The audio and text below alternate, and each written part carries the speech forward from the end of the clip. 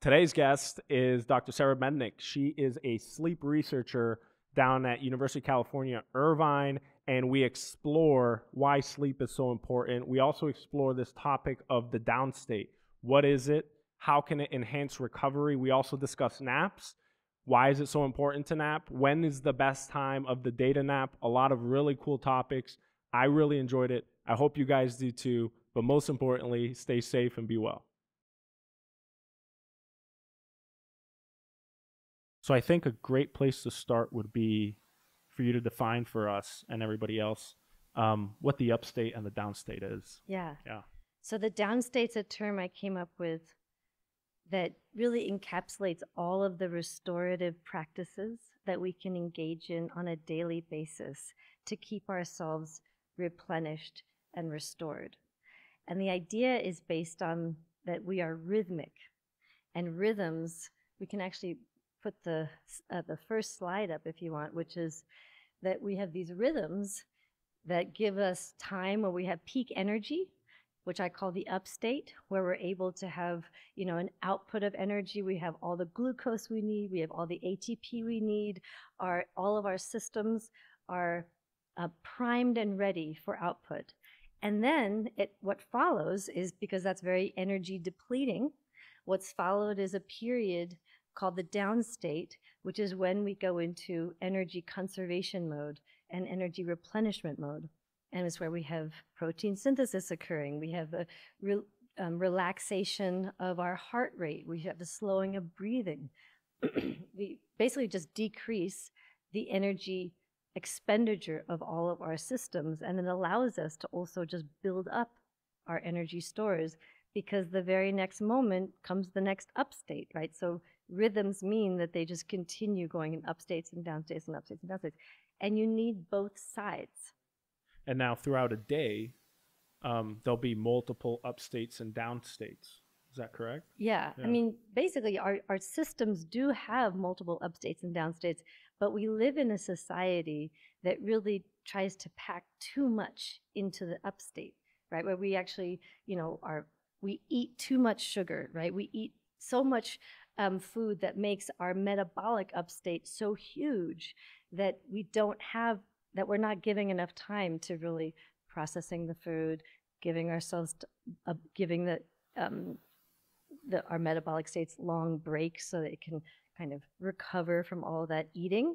Same thing with our heart rate. We have increasing heart rates at the beginning of the day, and then our heart rates stay really, really high for too long. We have these very long, stressful days, and then we expect basically, the nighttime to be the one time where we're decreasing our heart rate, and that's not enough time, right? That we actually need more opportunities to have a balance between these sort of high stress states and these recovery states. Yeah, I think, and we were talking about this before, sort of society pushes us to really pack in as much upstate as possible, right? And certainly with like working from home, for example, that's, I always thought about, people are able to compartmentalize their work from their home, when they get back from work, for example, they can rest and sort of be in that downstate versus now with sort of this remote work, when does work end,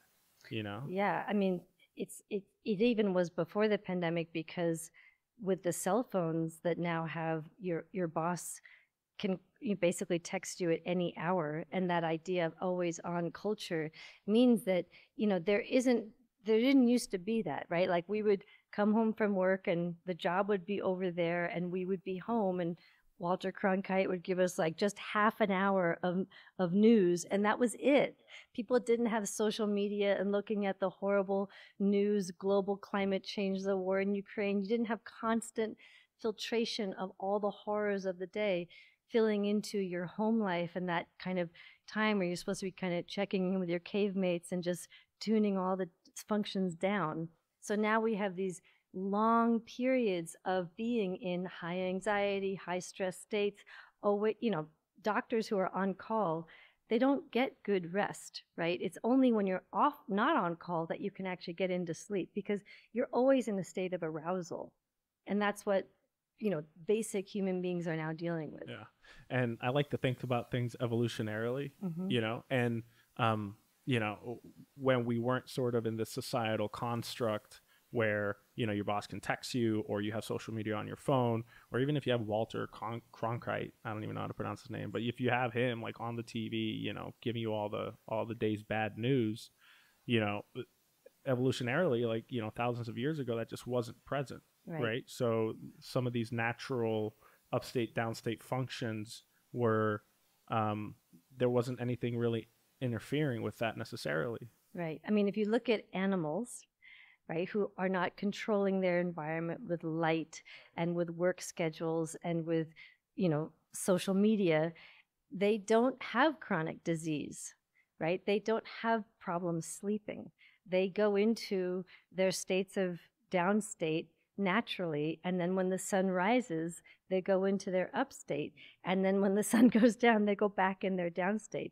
And it's only humans that have learned to prolong the upstate by all of these different changes in our environment that have gotten us out of our natural cycles. Yeah. So tell me, what is the consequence of this imbalance between too much upstate and too little downstate? I mean, the short answer is we have increasing rates of chronic disease, right? But I mean, if you think about the amount of people are spending too much time indoors, they're spending about 90% of their hours indoors. They are more sedentary than ever, right? They are more, they're eating foods that are high processed, high fat, high sugar foods, right? We're commuting longer hours, we're working longer hours, right? And all of this is leading to a system that's out of balance. And when your system is out of balance,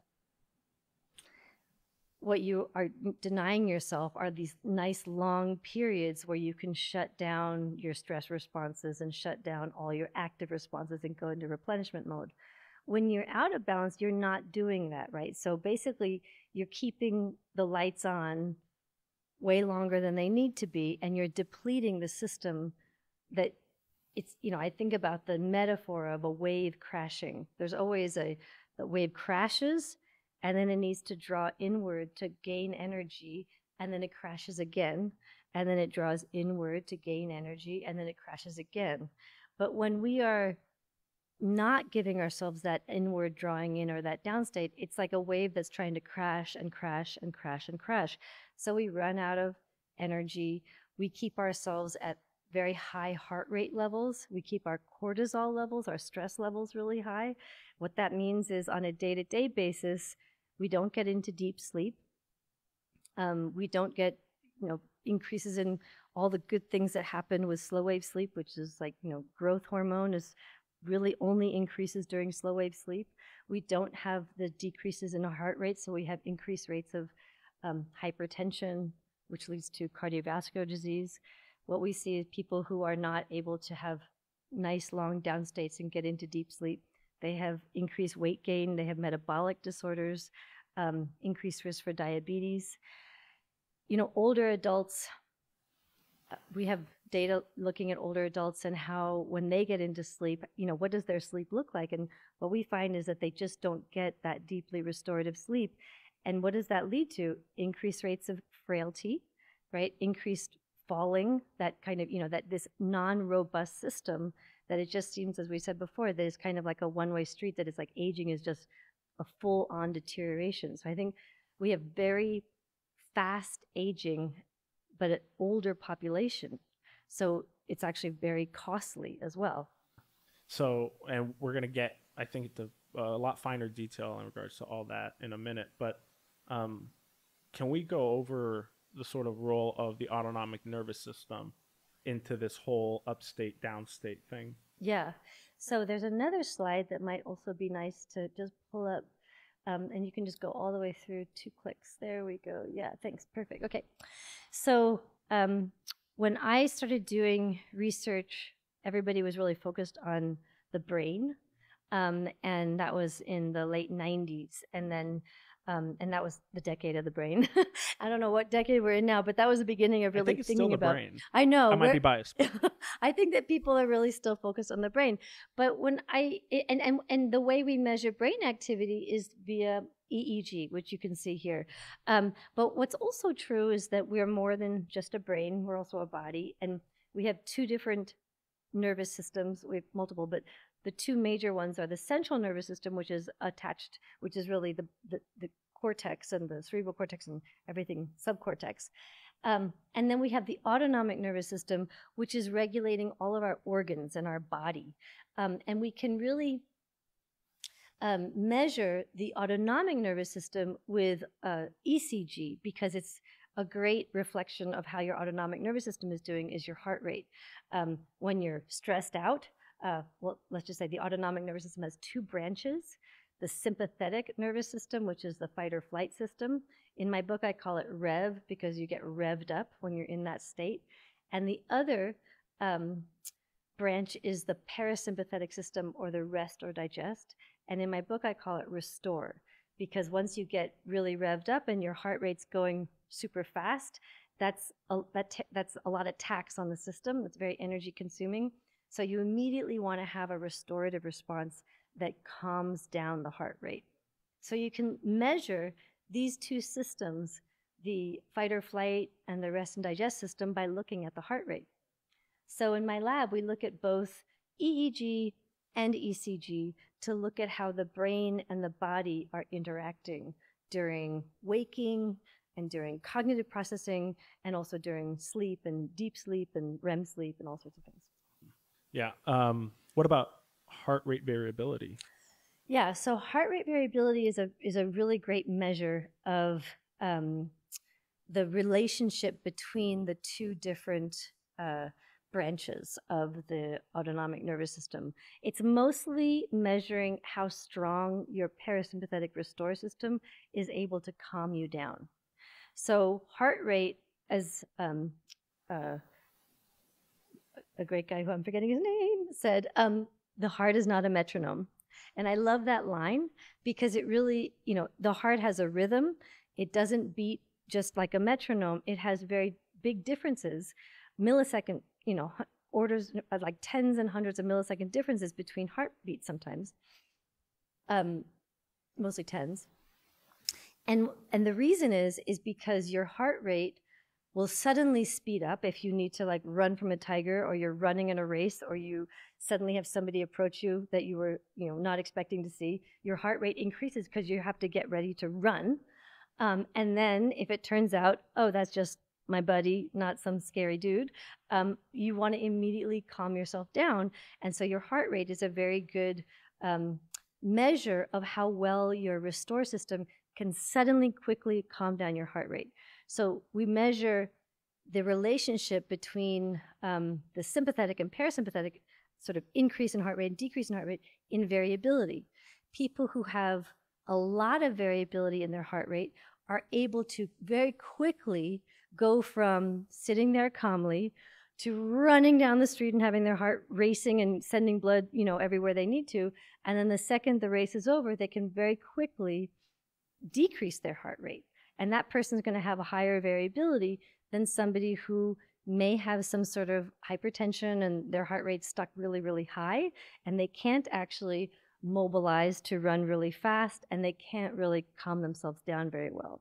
So low variability is somebody that doesn't have a very flexible heart and doesn't have isn't able to adapt to situations around them very quickly. But somebody with high variability is somebody who can quickly mobilize their energy and then quickly shut down that system. Yeah. So heart rate variability, as I'm understanding it, is the autonomic nervous system's dynamic capability. Exactly. Would you say that's the case? Exactly. Is it a reflection of any cortical or subcortical structures? Yes. Or So, for sure, when you look at, there's, first of all, the heart rate variability is kind of like I like to think about it as there's a very complex signal, and it's like looking under the hood of a car, that there's a lot of stuff going on. All your organs are giving information from the body and then sent through one of your cranial nerves called the vagus nerve up into your brain. And that goes directly into your brainstem. And then that information from your organs tells you how you're feeling, right? It's actually really good proprioceptive information about, if you have a test to take and your guts start churning, or, you meet somebody you like and you suddenly have to run to the bathroom, something like that's your autonomic nervous system sending information to your brain to say like, oh my God, I'm excited about something, or like something's really major happening. So there's a really strong connection between the body and the brain through the vagus nerve. And the brain also has a direct connection right back down through the brainstem to calm you down, right? Calm down your heart rate and calm down your guts and tell you everything's cool, or, yeah, there's a lot of reason to be upset, or whatever it is. So we have this kind of, the frontal lobe in particular has a very strong connection to the vagus and to the autonomic nervous system, because the frontal lobe is the one that's really telling you, all right, I'm assessing all the information that I'm getting from my amygdala and from my hippocampus and from my guts, and I'm deciding how should I behave? What's the reasonable response right now?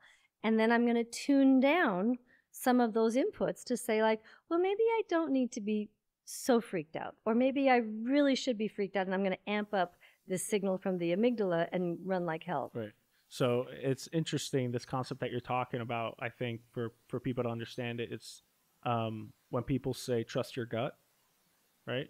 That whole you're describing the physiological process of trusting your gut, right? And that's because you're getting that feeling for a reason, and then you're integrating your experiences, your memories, your more primitive area, your amygdala, to be able to decide, whether you should trust your gut or whether you shouldn't. And that's the thing, right? Sometimes you shouldn't trust your gut because your gut is not particularly thoughtful, right? Your gut is more similar to your amygdala in that it may be telling you what it's uncomfortable about, but if you have a strong kind of self-confidence and strong self-regulation, you might be able to say like, okay, I'm feeling this feeling, but I also know that this is actually okay, and so I'm going to tune that down. Or it may be like, no, something really is wrong here. Maybe I should listen to that. And so that's the frontal lobe. Like a strong frontal lobe is really important to be able to decide and discern situations where you should trust your gut and when you shouldn't. Yeah, and you're describing executive function there, right? Exactly. Being able to take in that stimuli and make appropriate decisions based off of that. So, all right. So let's talk about the consequences of this imbalance between upstate and downstate. Can we start with sort of the cognitive effects of too much upstate, no downstate? Yeah. So people who have autonomic imbalance, what you find is that they usually have poor self-control. They may have poor executive function. It's really about, do you have a strong frontal lobe? There's a really strong connection between the autonomic nervous system and the frontal lobe. And so the people who actually do practice HRV biofeedback, right? They actually show that with long-term practice of HRV biofeedback, this is work done by Amara Mather at USC. She's showing that you actually can increase white matter in the frontal lobe. You can actually also increase working memory performance in the frontal lobe because you're increasing that connection and that relationship or communication between your autonomic nervous system and the frontal lobe. So what you find is increased working memory, increased attention, but also an increased ability to self-regulate. And that means emotional regulation, right? Your ability to kind of either tune down an emotion that isn't serving you, or actually, use your emotions in whatever flexible way you need to. So people who have an autonomic imbalance usually have low HRV, but they also show lower levels of working memory, lower levels of attention. And can you describe HRV biofeedback? Like, what does that actually look like? Yeah, so, really what HRV is doing, we can actually look at the slide that talks about breathing and, let's see, it's the one, yeah, this one. If you just go all the way through, this slide I like because, yeah, it really shows how to increase your HRV. And HRV biofeedback is just using a device to help you figure out whether you're doing it correctly. But really, the way you could increase your HRV is just by engaging in slow, deep breathing. And this slide kind of explains why, which is that when we are, if we think about life as kind of just a bunch of different rhythms, we actually have different rhythms for every system. Your respiration has a particular rhythm it's breathing at, right? And usually when we're talking right now, you're breathing at like 10 to 15 breaths a minute. But then your heart rate also has a rhythm. It doesn't just go, sort of, pretty evenly during across a minute. It actually has fluctuations where it gets a little faster, like beat, beat, beat, beat, beat, and then beat, beat, beat, beat, beat, beat, beat, beat, beat, beat, beat. And you can actually see that here. These are the heart rate, and you can see that there's a bunching of the heart rate and then a slowing down and a bunching of the heart rate and slowing down. And these are the inhales and exhales of breathing. So this heart rhythm is actually significantly slower than your regular breathing rhythm. And it means that it's an inefficient system. So when you're inhaling and exhaling, that increase in heart rate isn't actually getting all the oxygen it can, because by the time you're starting to exhale, you're still in your fast breathing mode. You're still in your fast heart rate mode. So these two systems are not synchronized, and it's very inefficient. But if you engage in slow, deep breathing, which means basically a 5-second inhale, 5-second exhale, but that's around about what people's slow, deep breathing pace is to get into resonant breathing. It means that your heart rate, actually, the time where it's getting faster is synchronized with the time that you're on your inhale. And so the time where your lungs are filled with the most amount of oxygen means that your heart rate is also getting faster. And then when the oxygen is gone from the lungs and you start to exhale, your heart rate slows down. So it's a more efficient system that makes sure that you get more oxygen into the blood. And it also is being conducted really by the parasympathetic system, that is controlling your breathing. So the greater your synchrony between your respiration rate and your heart rate, where they're up states, the inhale is happening at the same time that increase in heart rate is happening, you have this greater HRV signal. And this greater, and you can really see the difference, right? This is heart rate variability when people are not breathing slowly, and there's very low parasympathetic activity in this, or there's very low consistent parasympathetic activity. But here, in this signal, you can see this very robust heart rate variability, which means that you have very strong restorative processes at work. So how I'm understanding it, it's the ability for your heart rate to increase in the context of taking a deep breath and being able to oxygenate, since we're talking about the brain, the brain with oxygenated blood is your heart rate variability. Exactly. Right? Because if you have crappy heart rate variability, then your ability to increase that heart rate in the context of you taking a deep breath isn't as good as someone with really robust dynamic heart rate variability. Yeah, a panicky breath looks like this, right? This shallow breathing, very, very fast. Your heart rate variability is now shut down. It's in your stress mode. And so your heart rate is very, very fast and you're breathing fast, but nothing is aligned, right? But when you decide, no, I'm going to intentionally calm myself down. And what that's saying is, at the cognitive and sort of self-regulation level, what you're saying is, when I'm breathing in a panicky, fast breath and everything is so fast that I'm barely getting oxygen and I'm starting to feel panicky, I'm getting stressed out, that state is a state of being not in control, right? That's a state of being out of control. Whereas this state, where you intentionally calm your breathing down, you're basically telling your body, your autonomic nervous system, I got this, right? I'm totally able to control my environment. Even if this thing that's bad is happening, I'm going to be okay, right?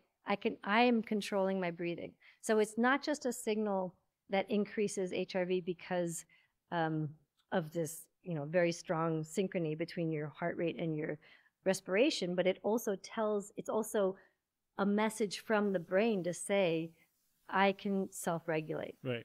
I do wonder which, like the chicken or the egg phenomenon with this thing, right? Like, the respiration, maybe it's a positive feedback loop, the respiration and heart rate variability, right? Like, just because you slow your heart rate down, or you slow your respiration rate down, your heart rate variability improves.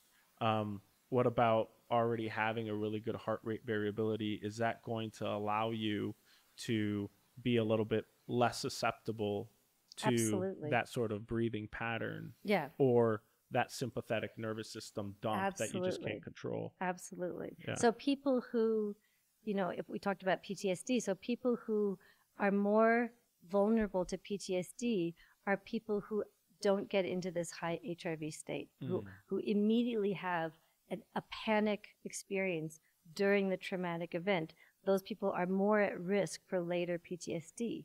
The people who are in a traumatic experience but can remain calm are usually people who become more resilient to PTSD.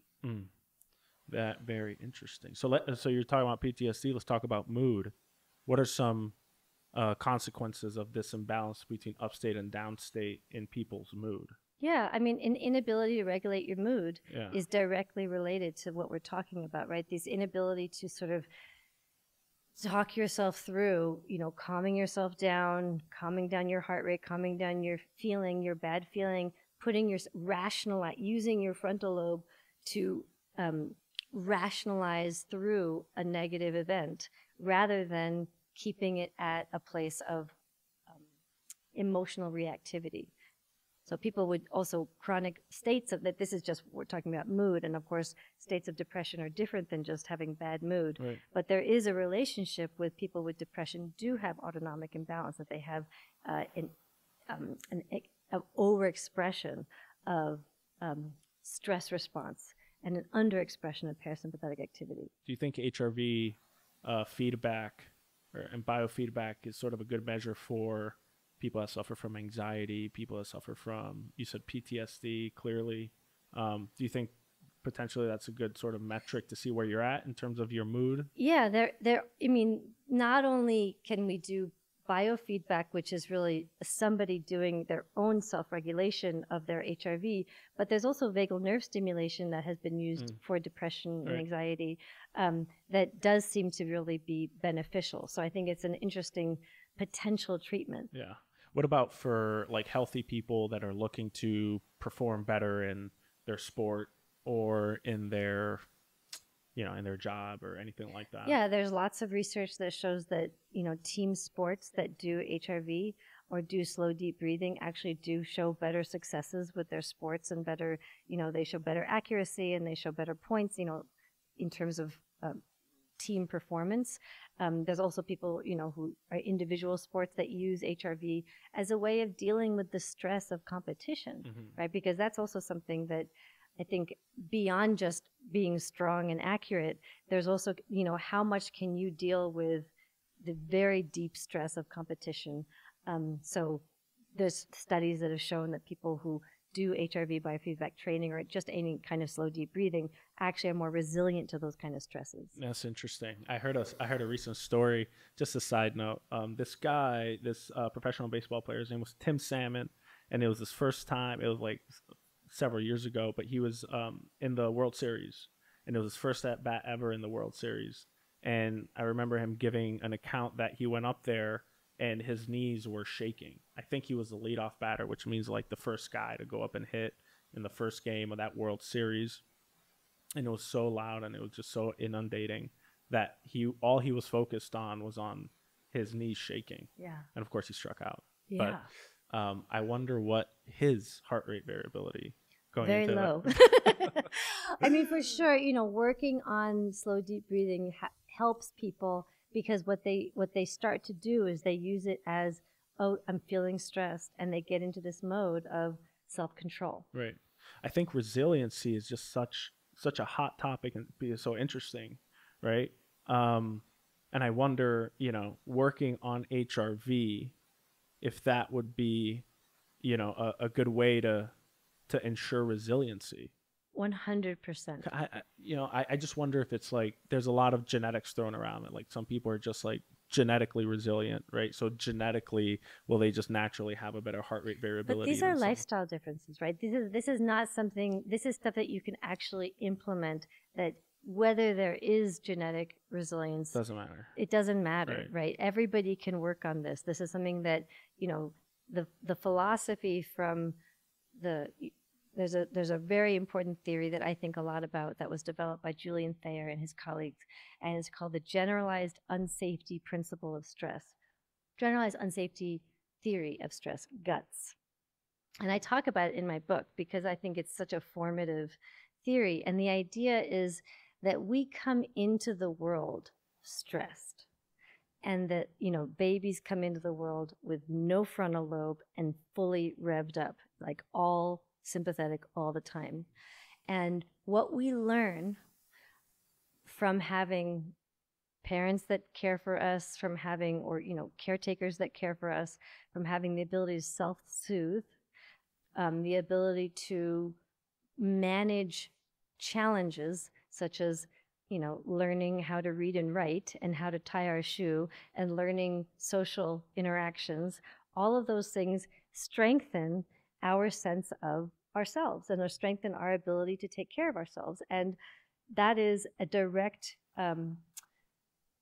strengthens the frontal lobe, basically. And that feeling of kind of being loved, having community, being cared for, being able to self-actualize, those are things that allow us over time to develop strong frontal lobes. And then when we face challenges in life, we already have that system that allows us to handle the slings and arrows, right? And reduce our stress responses when things are challenging. But it also means that when people start out at very young ages without those aspects, right, that they probably have more emotional reactivity, right? They're potentially less ability to, if they're deprived of safety, if they're deprived of parents that are really taking care of them, if they're violated early on, or if they have scarcity of food or shelter, that they may not be able to have the same benefits, right? And so then they already start at this state of less self-control, less ability to self-regulate, and more emotional reactivity, right? So it starts, and it's a very powerful theory because it really shows how it turns the whole stress idea on its end, because people always think about stress as being out there.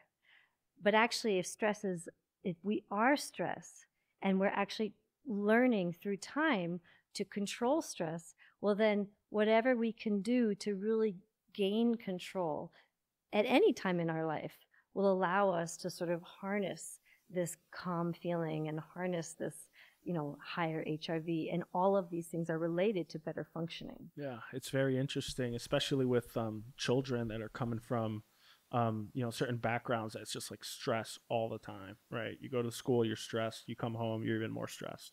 When is your actual, downstate time period where you feel safe and secure?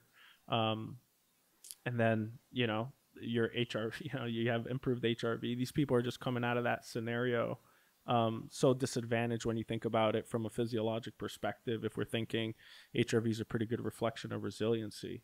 Yeah, and so the question is like, why aren't we helping people get into more calmer states, right? Because that actually would be, why aren't we promoting downstates? Why aren't we teaching children how to calm themselves down and do breathing exercises? I know I did that with my kids because I've been doing this research, right?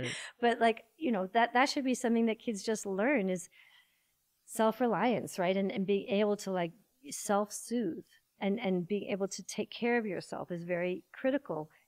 Making sure you get right amount of sleep is same level of importance as making sure you eat right and making sure you exercise. Yeah. And then I liked what you said where it's like stress is within us, right? All that stuff outside, I just look at it as stimuli, right? It's just certainly there's varying forms of that stimuli and varying intensity of it, but you turn that stimuli into something internally. Yeah. Right. And I think that a lot of people are just like, oh, I'm just stressed out. Say, well, why are you stressed out? What are you doing to avoid it? Exactly. You know? And I'm certainly not speaking from somewhere where, like, you know, I don't ever get stressed out. I get stressed out all the time. Yeah. But, you know, that's kind of how I look at it. Yeah. And I like what you said about that. Yeah. Yeah. Yeah, it's powerful because it really makes you realize that it's in your hands and it's changeable. Yeah. You know, these are not, genetics for sure are there, but these are not things that we can't alter in our own life. Right. But it really requires, I mean, you know, the ability to actually stick with the program of doing deep breathing.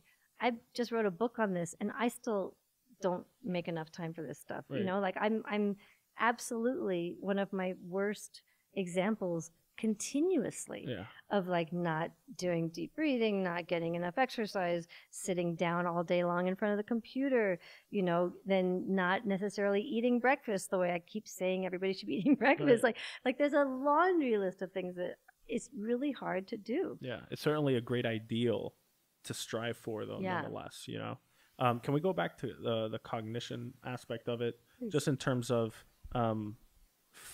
your ability to focus, your ability to problem solve? The downstate is important in that aspect. And when if you say it is the downstate itself when that cognition is best, or is the downstate, like you described the wave, right? Is the downstate just very important so that when it's time to focus, right, and that upstate, and you're in that upstate, you know, that's why your downstate is important? I think it's the latter, right? So Okay. so that you know, I would say focus is a realm of the upstate. Okay. And that's when you're, you know, it's very energy consuming. You're going to laser focus. You're going to get into that that zone, right? Mm-hmm. And really get yourself able to do a long period of work, or really, you know, have your mind really clear and think really directly about something, or stay in a long conversation like we're having right now, right? That's what focus is. Yeah. But in order to do that, if you are not resourced, like not properly resourced, you're not going to have the materials and the energy and the glucose, you know, that you need to sustain that level of focus or that level of energy. And the only time that we replenish those resources are in downstates. Right. And you've put it in a really good way, either in a talk that you gave or in the book. But you said that we're basically trying to run on 10% on our phone batteries, right? Like, I guess you're trying to have like a 2-hour conversation on your phone, but your phone's only on 10%. Like, what do you expect to happen? Yeah. It's not going to work. Yeah. Definitely not. What about, you mentioned glucose. What about the metabolic consequences of constantly being in an upstate? Yeah. I mean, I think I had to learn a lot about metabolism. Yeah, I know you're a neuroscientist. I'm a neurologist. I know, when it comes like, to this kind of stuff. It was really, I mean, it was so interesting to learn. I mean, I study sleep and cognition, but to understand the upstate, downstate, and how it kind of goes through our whole system, I really wanted to look at how metabolism works, because I was at the Salk Institute when Sachin Panda was, you know, showing his very first work, where he used to call it time-restricted feeding because it was in animals, but now he moved to time-restricted eating. But all of the fasting work that was showing that, wow, when you eat for a shorter period of time and then you give yourself a long, long break, you actually have, you know, you're able to eat a lot during the upstate. So that's really, you're eating during the metabolic upstate. You should eat during your upstate. You should eat during your upstate, exactly. Right. Our metabolism, our guts, our metabolism, our heart, each has an optimal period for energy consumption and for processing food, right? We have the highest levels of insulin. We have the highest glucose metabolism during the day, which is why in his animal studies, he showed that he could have these animals eating like ad nauseum, literally, during the upstate, and then give them a long downstate period of fasting, and they looked like slim little animals. But then when he gave a different group of animals the ability to eat at any time, and they could just eat, those animals, they ate the same amount of calories, but they got obese, right? Yeah. Because during when you're high in the upstate of your metabolism, you're able to process this food and use the insulin is used to turn it into energy immediately, and you have energy and you use energy because it's daytime and you're out there walking around hopefully and doing stuff with it. But when at the end of the day, everything starts to decrease, right? You've used up all your resources. You don't have an endless pool of insulin. Once you get to the end of the day, you're at 20% less insulin. When you start eating during that supposed, that period where you're supposed to be in this downstate period, first of all, eating increases sympathetic arousal. It actually jumpstarts the rev. It revs your system up at a time when your sympathetic arousal should be decreasing. But you're also not resourced enough to process the food properly. Mm-hmm. And so that food, instead of being turned into energy, gets stored as fat. Mm. So people are the same as animals. When we eat at night, when we're supposed to be in our upstate of our supposed to be in the downstate of our metabolism, we're not able to process the food correctly, and it gets stored as fat. So people show greater weight gain. Mm. So eating a shorter amount of time within a fasting window means that you're basically you're optimizing your metabolism. Right. What about how does insulin resistance play into that timing? Right. So when people continue to eat, basically insulin resistance is a development of it's a problem of just not giving your metabolism a break, mm-hmm. right? So you just continue to feed it, and not just feed it all day long, which is definitely taxing on the system, but you're feeding it highly processed food that makes your insulin spike, right? Mm-hmm. So you have and basically what happens is your body stops making insulin, and then you become insulin resistant, and that's the beginning of type 2 diabetes. Mm. So I think it's time for us to talk about ways to enhance this downstate. I think we've driven the point home as to why the balance of upstate downstate is so important, right? We've talked about cognition, we've talked about mood, we've talked about the metabolic consequences of having this sort of disbalance. So let's start with, we already talked about breathing, mm-hmm. right? So what about exercise? Mm-hmm. I think the thing about exercise that I think is a cool way of thinking about how to use exercise to get yourself kind of exercising within the right time and the right type of exercise is that you can use exercise to jumpstart your sympathetic arousal, right? So and that's the rev up system. And if you really use exercise to get your heart racing, get your your breathing super fast, get sweaty, get your muscles exhausted, what you're doing is you're having a major stress response, right? Mm-hmm. You're having a major sympathetic arousal response. And what naturally happens after you have a really big sympathetic arousal response is a few hours later, your restore system immediately comes in to try to calm your heart rate down, mm-hmm. Right when you're done with your sprint, your heart rate is immediately working on your restore system is working on calming your heart rate down. But there's also a longer term restorative increase that happens hours later after a big sympathetic schwitz, mm-hmm. is what I like to call it.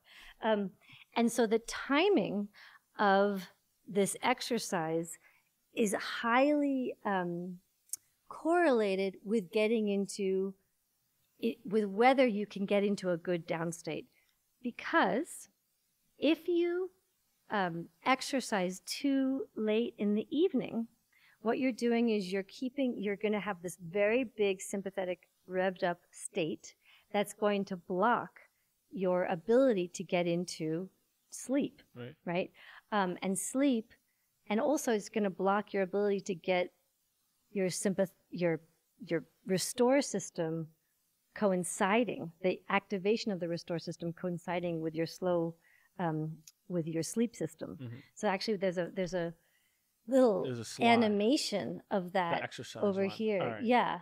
So if this is the day, right, from daytime to nighttime on the x-axis, if you hit the button, do the button thing.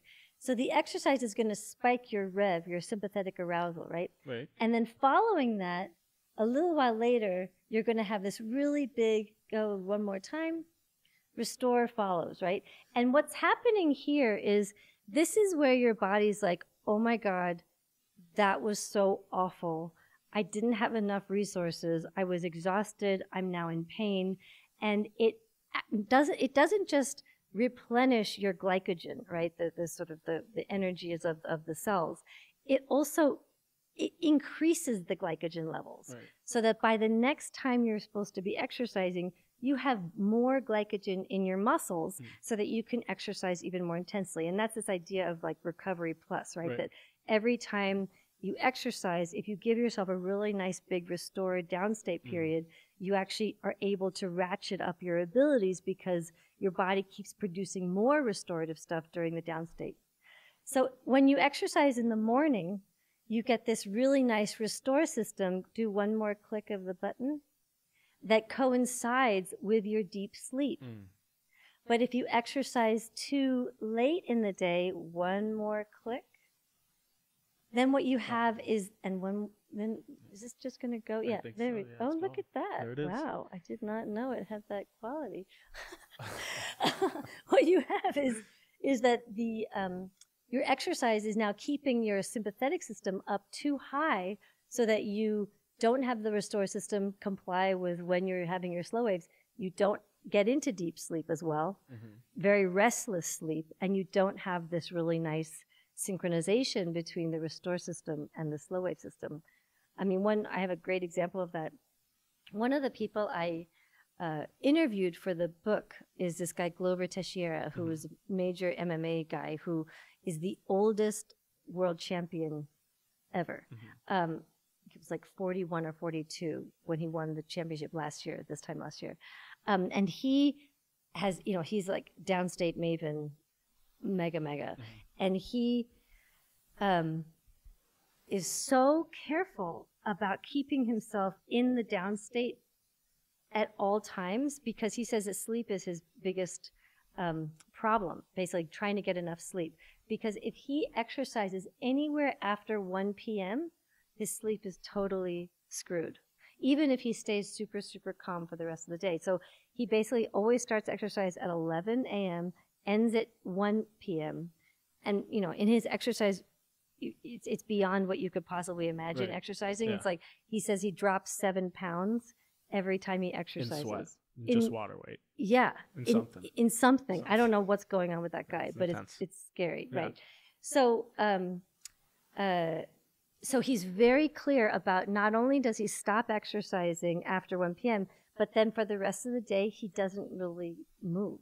Like he doesn't, he's like, he calls it his chill. He stays in the super chill mode. Right. He barely wanders around. You know, he really wants to keep, it's all about his heart rate. Yeah. Keeping himself in a down state for as long as possible so that he's recharging until the next time he's got to exercise. So what is your recommendation on the optimal time to exercise? We are not Mr. Teixeira, right? Our livelihood is not, MMA, So for just the general folks out there, what would you say is probably the best time to exercise? Well, it depends on the exercise. So I really went down into a wormhole with this because the cardiovascular exercise that really spikes up your sympathetic arousal should be in the morning, for sure. Okay. But our muscles, I have a long section in the book where I talk about the difference between sort of strength-related training and cardiovascular speed type of training. It turns out that our muscles are actually most in their upstate in the afternoon. So if you were going to sort of really time your exercise, you'd want to do the cardiovascular work that spikes up sympathetic arousal in the morning, and then you could do weights in the afternoon where you're actually at your strongest. So do weights not spike sympathetic arousal as much as? Not as much. That's interesting. Yeah. I wonder why that is. Well, I think that they're slower, right? There's definitely some arousal going on for sure, especially if you're dealing with like super heavy weights. But the weights I lift do not spike my heart rate. Yeah. That's interesting. So you're talking about restore, right? Yeah. Is that just? It's probably not just, but it's an element of that is the parasympathetic nervous system but you're calling it restore, and maybe that implies that there's other stuff other than just the parasympathetic nervous I system mean, going into really, effect. yeah, restore is just another word for the parasympathetic nervous system. I Okay. just think that sympathetic and parasympathetic are hard words. Old news. And I just thought, well, can we just come up with something that people will immediately be like, I get that. Yeah. Revved up, restored. Right. But there's consequences and there's results of your parasympathetic nervous system going into effect. Yes. Right. Very briefly, what are some of those things that happen in that sort of restore process that is optimal during slow wave sleep, which we're going to talk about later. But. Yeah. So it's almost like you can't separate slow waves from the deep slow wave sleep that we know is where all these good things happen during sleep, and the parasympathetic system, because they usually happen at the same time. Okay. What you find is the greatest, so, you know, part of our being in autonomic balance is that we have a huge amount of sympathetic arousal during the day, and when downstate starts, you have to have a changing of the guards where your sympathetic, your revved up system completely lets go, right, and goes into sleep mode, and your restore system turns on. Yeah. And you see this really big exchange of restore activity at night and revved activity in the daytime. So, and specifically the restore activity happens directly when you have these slow waves and slow wave sleep. So so in some ways it's almost like difficult to uncouple how these things are, you know, what's separate from them. Sure. So a lot of the time when I've looked at studies where I look at, well, what is slow wave sleep doing to cognition? And then I account for the parasympathetic activity that was also happening. I actually account for way more of the change in performance when I look at the parasympathetic activity happening during slow wave sleep than when I just look at the slow waves by themselves. So do you mean that when you're looking at both slow wave and the restore parasympathetic activity, if you sort of rule out the effect of the parasympathetic nervous system, then will that not be significant? I think that we probably wouldn't have very much success with our deep sleep if we didn't have parasympathetic activity. And actually, I have a slide I can show you that when I look at young adults who are robust and superhero level performance, right, they have very strong slow waves and they have very strong parasympathetic activity, or this restore response. And when I bring older adults in, older than 65, I see choppy slow waves, not very great slow waves, lower amplitude, but I also see no restorative parasympathetic activity. And so what I think is, you know, what we're showing is this is what aging looks like. You know, it's letting go of all the things that we do that keeps our parasympathetic activity bouncing, right? Like really high and activated. And when we don't have that, we get fragmented sleep. We wake up a lot. We have arousals during the night that are sympathetic arousals. And all of that leads to weaker systems. So in terms of performance and exercise, I am wondering, hypothetical situation, someone has a big performance from an athletic perspective on a certain day. Based off of this and off of sort of your understanding, what should they be doing the day before? Sleeping. Yeah. Constant downstate. Like, or just being in bed. Like Glover, the week where he won the world championship as the oldest man ever to win this kind of world championship, the whole week, I think it was in Dubai, he spent 20 hours in bed every day. This is when he's going to go kill somebody, right? It's not like he's going, you think he's going to be training, he's going to be he's going to be like, really? No, he's done his training. He is in deep, deep restore mode and keeping himself super calm so that he has the crashing of the wave be precise. Right. I don't know if you can answer this, but have you seen anything where via whatever objective metric that would measure downstate, the further you bring down your downstate, the higher you can get your upstate? Do you know what I mean? Yeah, I hear what you're saying. I'd have to give that some thought. I don't know. Like I mean, I think that there's a yes in me, but I haven't thought about it in that exact. Just because, like from the analogy of the wave. I mean, for sure, right? It's the analogy of the wave. Exactly. Yeah. I mean, I think that is exactly the idea, right? That if, what happens during deep sleep? Protein synthesis, right? We get the development, the regeneration of glycogen. We get, the systems, the replenishing of systems that have been used up. Mm-hmm. And so, yeah, I mean, it's the analogy in my head is that the winter, farming, we're talking farming here. Let's switch over. Sure. My dad's a farmer. So. Okay, good. So he'll know that winter is the depth of winter is a predictor of buds in the spring, right? That there's a very strong predictor of how deep the frost is going to determine whether the plant is going to show a lot of buds in the spring. Got it. And so when they have higher temperatures in the winter, it's going to spoil the spring harvest or the summer harvest, whenever they harvest, because those plants haven't gotten into this deep downstate, and they haven't been able to do whatever the plants are. I mean, there's research on this specific idea of the depth of a downstate winter can predict the buds in the spring. So basically, that's the concept of what you can see when you think about your own upstate and your own resources, that you need to get into deep replenishing mode so that when you actually need those resources, you can use them at their height. Yeah. Isn't that so interesting? I'm just going to give you another aside. Just like our own systems, when we look inwards and see our own systems, they really reflect a lot of these systems around us. Yeah. Right? Yeah, that it's an idea that scales.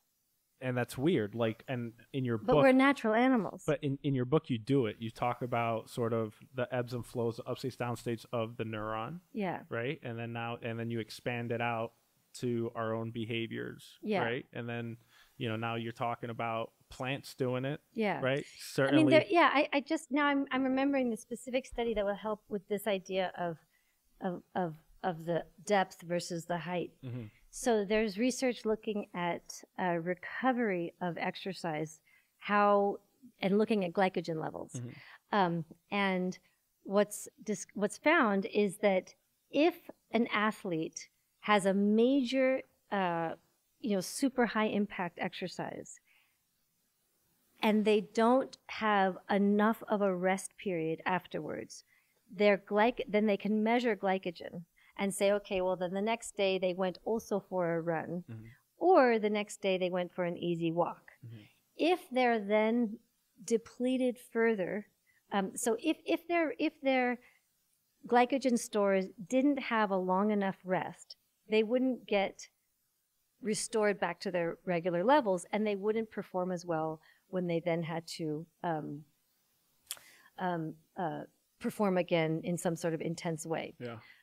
But there's different types of exercise that you can do that don't necessarily tax the glycogen levels, right? So like an easy walk would be permissible in a downstate, but not another sprint run, because then you would be further depleting as opposed to getting yourself ready for the next big power punch. Yeah, I guess that's where maybe weight training versus more aerobic activity comes in, right? If you do aerobic activity one day, maybe the next day you should be weight training and more anaerobic, less anaerobic. And people are now using, like coaches are now using HRV as a response to that, is to look at like how, did you recover enough? Well, that's exactly this concept. Right. Did your, how big is your restorative response after you exercise? Are you still in recovery mode? Well, then you shouldn't go hard. Right. And then you've also talked about sort of the ability to increase the sort of your exercise threshold by having an appropriate and a robust sort of restorative period. Yeah. You talk about that? Yeah.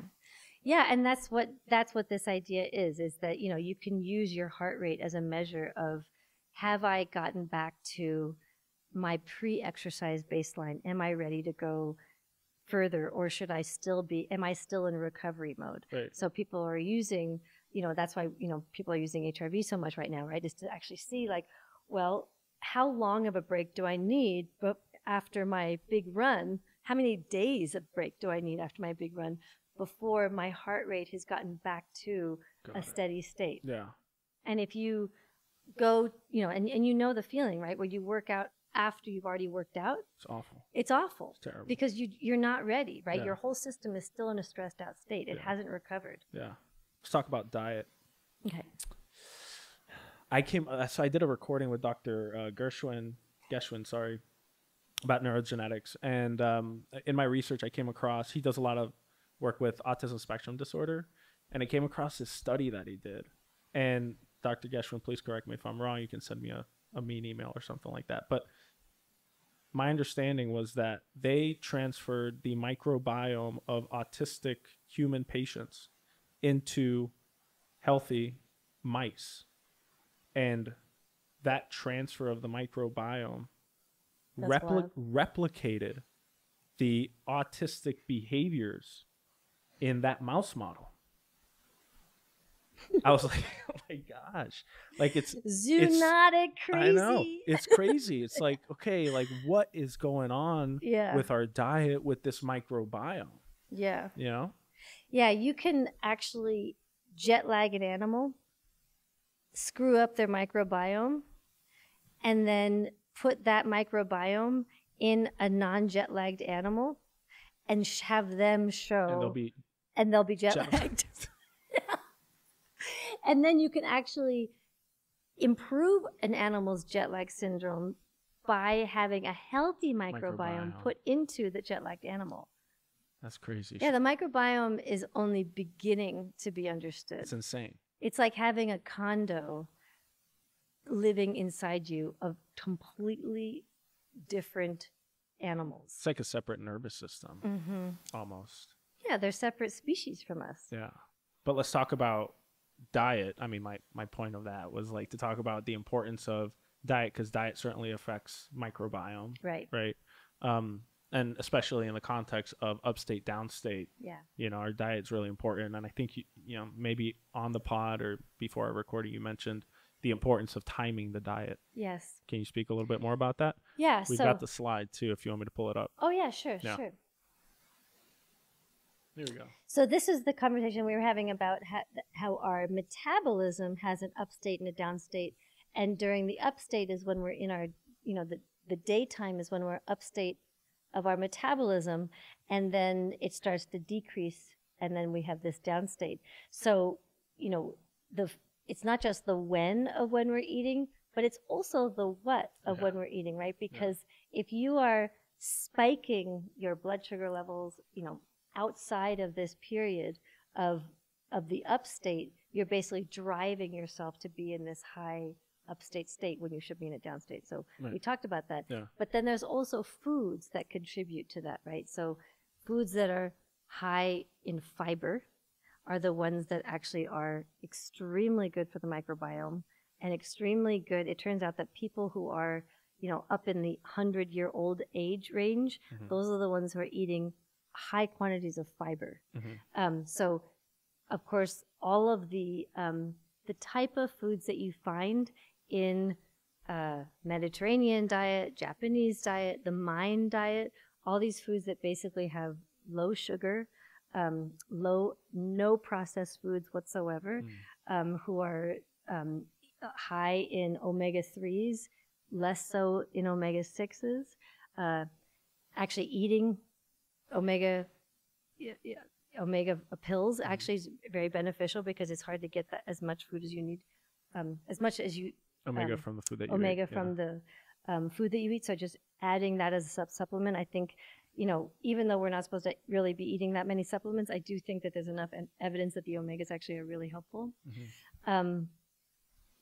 But keeping yourself in a food range that's just natural food, right? Instead of all the processed foods that we eat all the time. Yeah. But what does that processed food do in terms of your insulin, glucose metabolism, even inside this sort of gap? that you want to be eating at? Like, is it just a matter of, I mean, it So, certainly does a lot. yeah, what but it's doing is so it's not necessarily as bad to eat it when your metabolism is high, but it does overextend your upstate, right? Because, it's never good to eat that stuff, but when your metabolism is high, you can kind of handle it. But if you have too much of it, then you get into that insulin resistance thing, right? Where you're overtaxing your metabolic system by spiking the insulin every time you have like super high processed foods that just immediately gets turned into sugar, or super high processed or super fat foods, or super, the oxidative stress that you create when you're eating too many processed foods. So these processed foods just require that much more insulin or whatever metabolic capability to just digest. Yeah. And so I think about it as, a factory. And the factory has like a steady state where if you have, one of these factories that has a line of products that are going through the line, and every step there's a certain thing that has to happen to it. And I don't know if there's some old really funny TV shows or cartoons that sort of show suddenly when the system starts to speed up and it's going outside its optimal speed, and everything just starts to go crazy. And basically you're creating a system that is going way too fast and is producing way too much these free radicals, right? And you're spiking your sympathetic arousal way too much, and this sets you up for states of oxidative stress. Right. Yeah. Have you seen the the video of that Big Mac where they just like set it out, I don't know where, and they just left it there for years?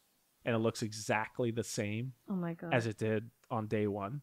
I mean, can you imagine your body having to digest that thing? Yeah, exactly. I mean, it's delicious, but it would take a lot of insulin probably. Yeah, and that's the thing. It's like not necessarily meat is bad, but like that type of meat is bad, and too much of that is bad. Yeah. Right. If you eat that 5 days a week, that's not good. Yeah. If you eat that maybe once a week, okay. Like we don't have to be super, super severe and never eat these bad foods. But I think the thing is, the more you do it, the more you're putting strain on your system. Right.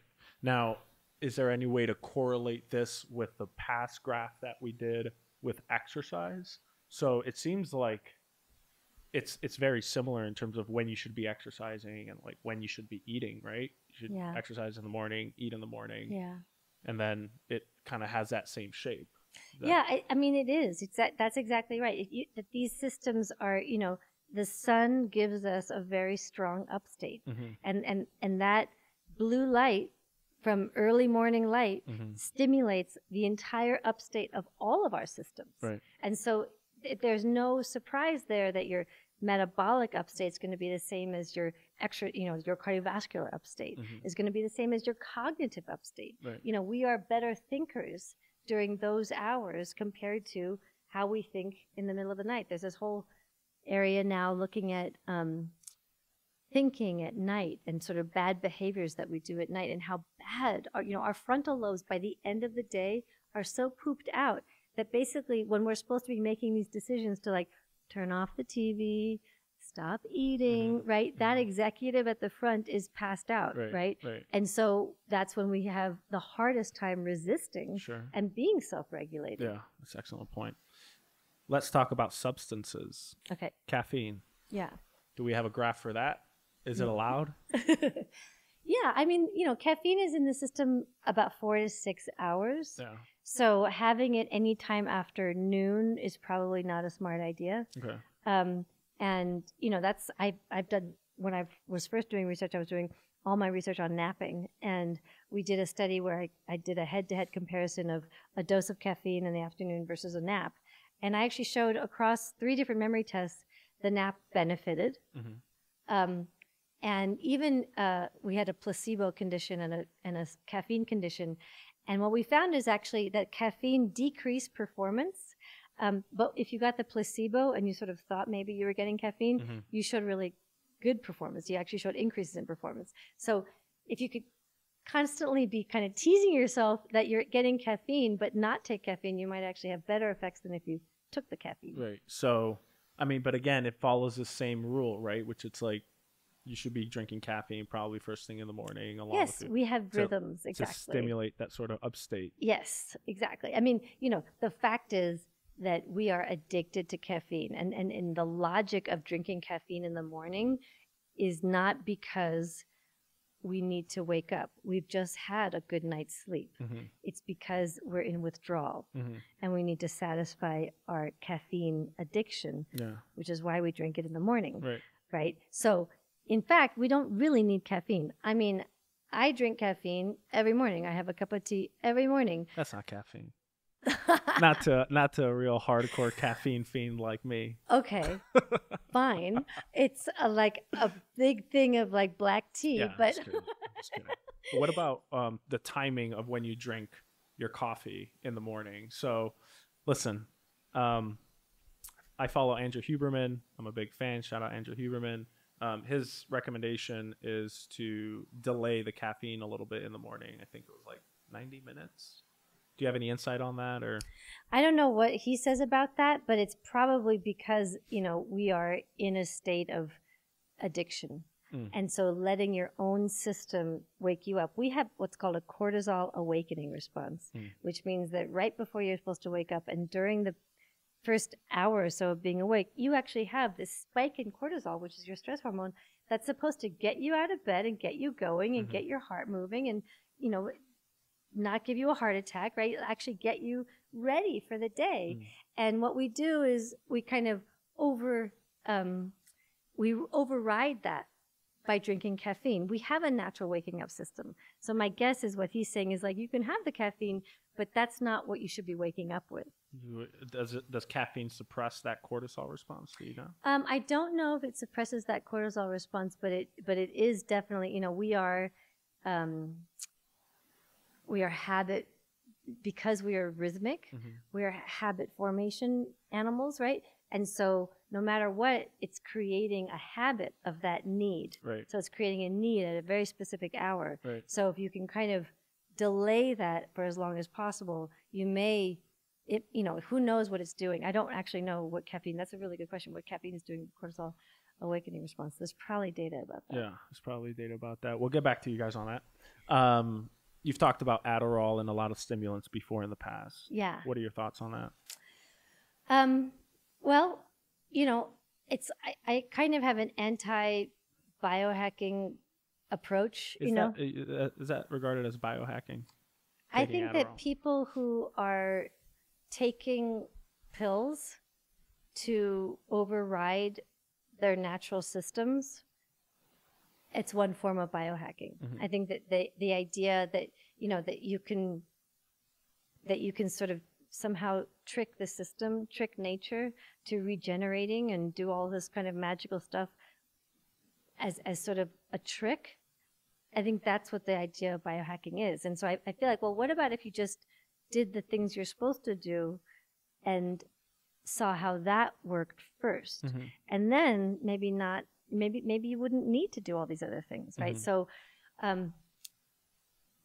I mean, an extreme version of that is obviously drinking, having Adderall during the day when you don't have ADHD, right? Is the idea of like, well, if I need to be awake, I'll just take this pill, right? And you've called it jacking up the upstate. Yeah, right? So we did research on non-medical use of stimulants during the day, and we looked at its effect on sleep, and we looked at its effect on daytime performance, and then overnight memory gains.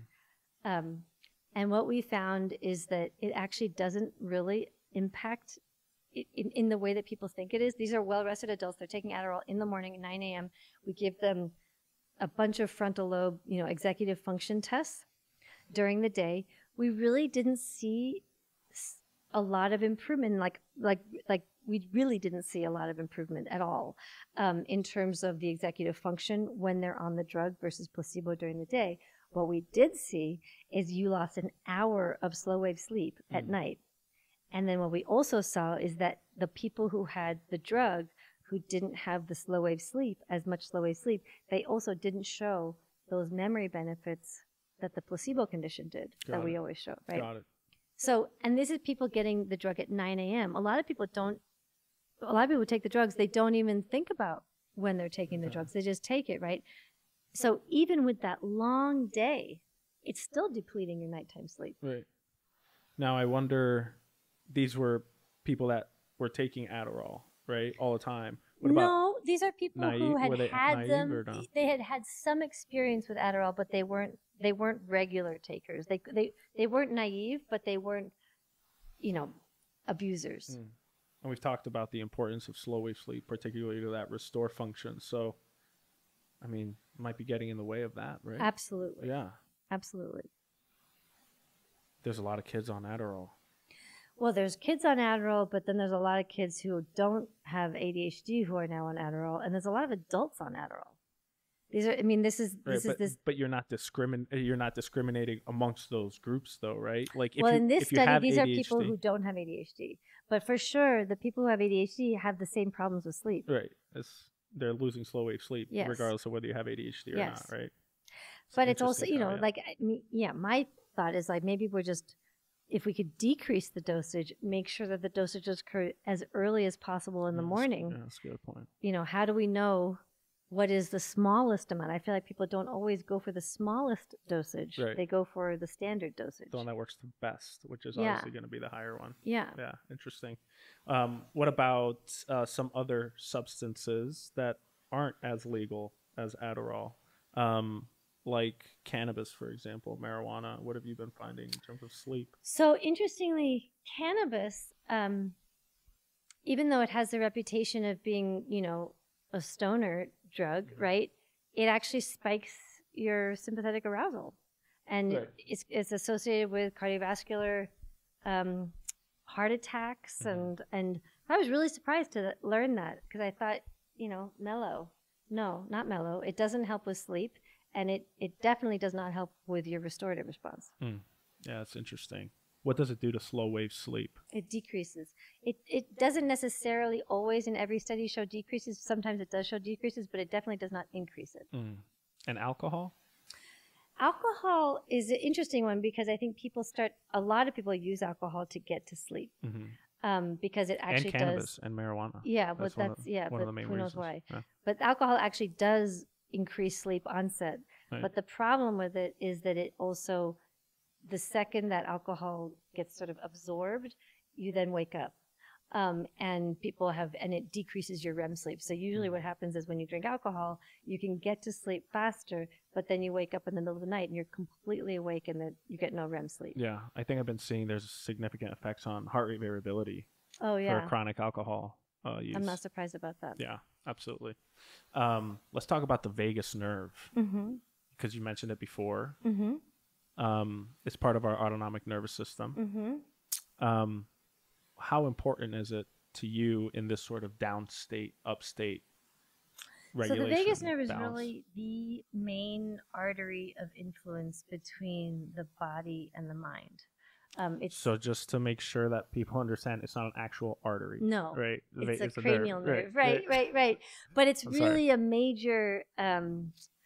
It's the major conduit, and tapping into it either by, self-regulated breathing, but you can also do vagal nerve stimulation now, and there are systems that are either attached to your ear where you could do vagal nerve stimulation and shows all sorts of restorative benefits, or you can actually have them attached inside these internal vagal nerve stimulators that are also shown a whole bunch of medical benefits, psychological benefits. So I think that there's a big future in the stimulation world in terms of vagus nerve. Yeah, I've seen there's an FDA approved vagal nerve stimulator for migraines. Who knows what's going on with migraines in this context, but it's very interesting how you might be able to apply that to induce a downstate or to enhance one. Yeah, I mean, I had one that I got from Germany that was an auricular vagal nerve stimulator in the ear, and the second I put it on, you felt calm. Like it really. And my sister, who has anxiety, when she put it on, you could literally physically see her calm down, and she was really into it. You could see why it's it's a positive influence on a stressed out state. Yeah. And then certainly your breathing pattern affects the vagus nerve. It can stimulate it too, depending on your pattern. Yeah. I mean, there's ways in which you can naturally stimulate it. Yeah, that makes sense. So what are your thoughts on the sort of Whoop Apple tracking of heart rate variability? Mm-hmm. You think that might be useful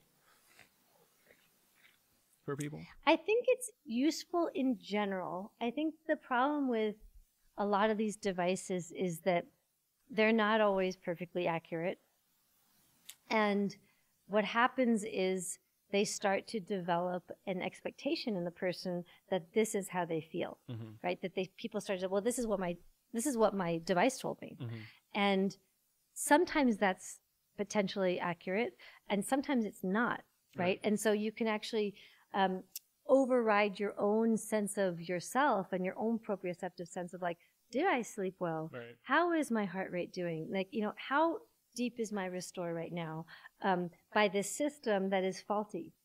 And so people, I keep hearing people like getting upset because they are not getting good readings.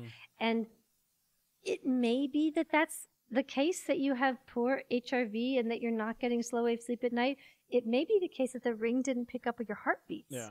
And that happens quite a lot. Like I'm using the Aura ring in my research and I find there's a lot of dropout, right? And so what are we basing these assessments on? It's not in lab ECG. It's something that's trying to get a very small, signal through a lot of different material in your body, and not always with success, right? So my feeling about those is that they're great. And first of all, I'm super happy about all these devices because it means that people are beginning to pay attention to this stuff, right? And it's a great, I mean, it's wonderful, and it's making people think about sleep in a way that people haven't done before. So that's great. But I want for people to have it as a reference point, but not as a predictive point, right? Like that if you wake up, check in on yourself. How do I think I slept? Like do I feel well rested? Do I need like a big cup of caffeine? Or maybe I actually slept well enough that I don't need it today. And then look at the device and see what it said. Sometimes it's going to be right on and super accurate. Sometimes it's not. And then you can say like, okay, well, that wasn't accurate.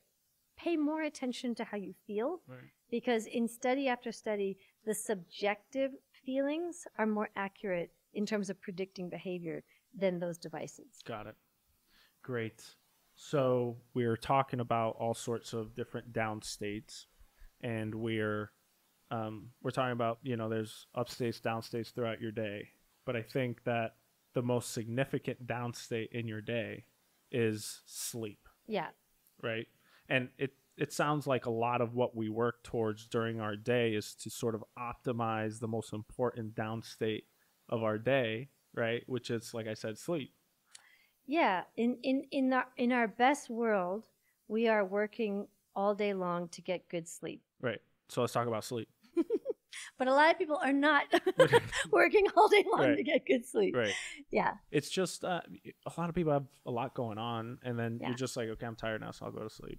Yeah. And by that time, you're super stressed out, and you've been, dousing yourself with like horrible things on the internet. Right. And then you're like, okay, sleep happens. Right. And it doesn't. Yeah, it doesn't for happen. Many people. You get frustrated. Yeah. Yeah. So let's talk about the different sleep stages just to set a foundation. Sure. And I think it's important to do that because we really want to identify when slow wave sleep happens. Sure. Right. So there's a figure. There's an image we could use. Oh, is that a Big Mac? It's a Big Mac. It's a Big Mac. I know. How did we miss that? Okay, so this is going. Your Recovery Plus plan. We're gonna loop back to this after we go through sleep. Okay, that sounds good. Okay. Here we go. So you can just open that whole thing up. So this is a single sleep cycle. It's about 90 minutes, and through the sleep cycle, you're going to go through all the major stages of sleep. There's stage 1 sleep, which is just the first couple of minutes of falling asleep, and then you get into stage 2 sleep. So the 90-minute sleep cycle can in some ways be broken up into 30-minute segments where you have sort of 30 minutes, say, of stage 2 sleep, which is, it's actually about 60% of your sleep is stage 2 sleep. And there's some real key elements of sleep, stage 2 sleep, which is really important for memory and intelligence and cognition, all sorts of things. One is the sleep spindle. That's how you know you're in stage 2 sleep, because there's tons of sleep spindles.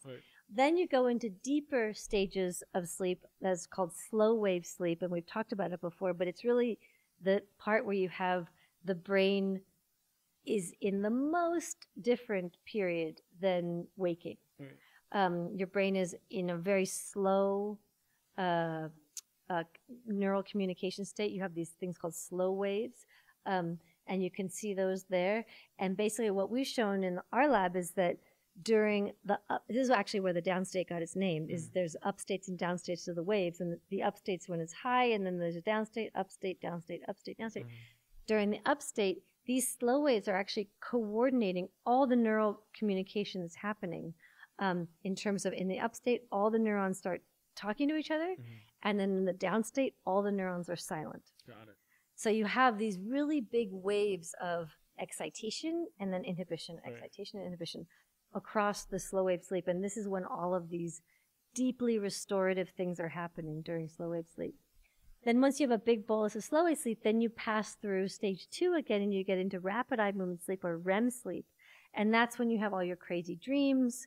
And there are dreams that occur in other sleep stages, but they're not that kind of crazy fanciful dreams. And you have total body paralysis. That's a real strong signature of REM sleep, and also the rapid eye movements, which is a signature of REM sleep as well. So this is sort of one sleep cycle, but if you go to the next figure, so now if we look at this in terms of the color coding of the dark blue is slow wave sleep, and the red is REM sleep, and the light blue is stage 2 sleep. And this is an entire night of sleep. So, and each black line is the end of a sleep cycle. And what you can see actually is that you have a lot of slow wave sleep in the first part of the night. And as you finish off, and the reason for that is that slow wave sleep is where all that restorative replenishing stuff happens, right? So you've had a whole long day of spending all your resources, of draining your resources. And so what you need immediately is to get into a state of slow wave sleep. Makes sense. Because it does, it's the growth hormone increases, it decreases the cortisol, like all these good things happen. Protein synthesis happens at the end of the day. It's really, this is the downstate. Once you've satisfied your need and you've recovered from all that waking by having all this slow wave sleep, you start to see more and more REM.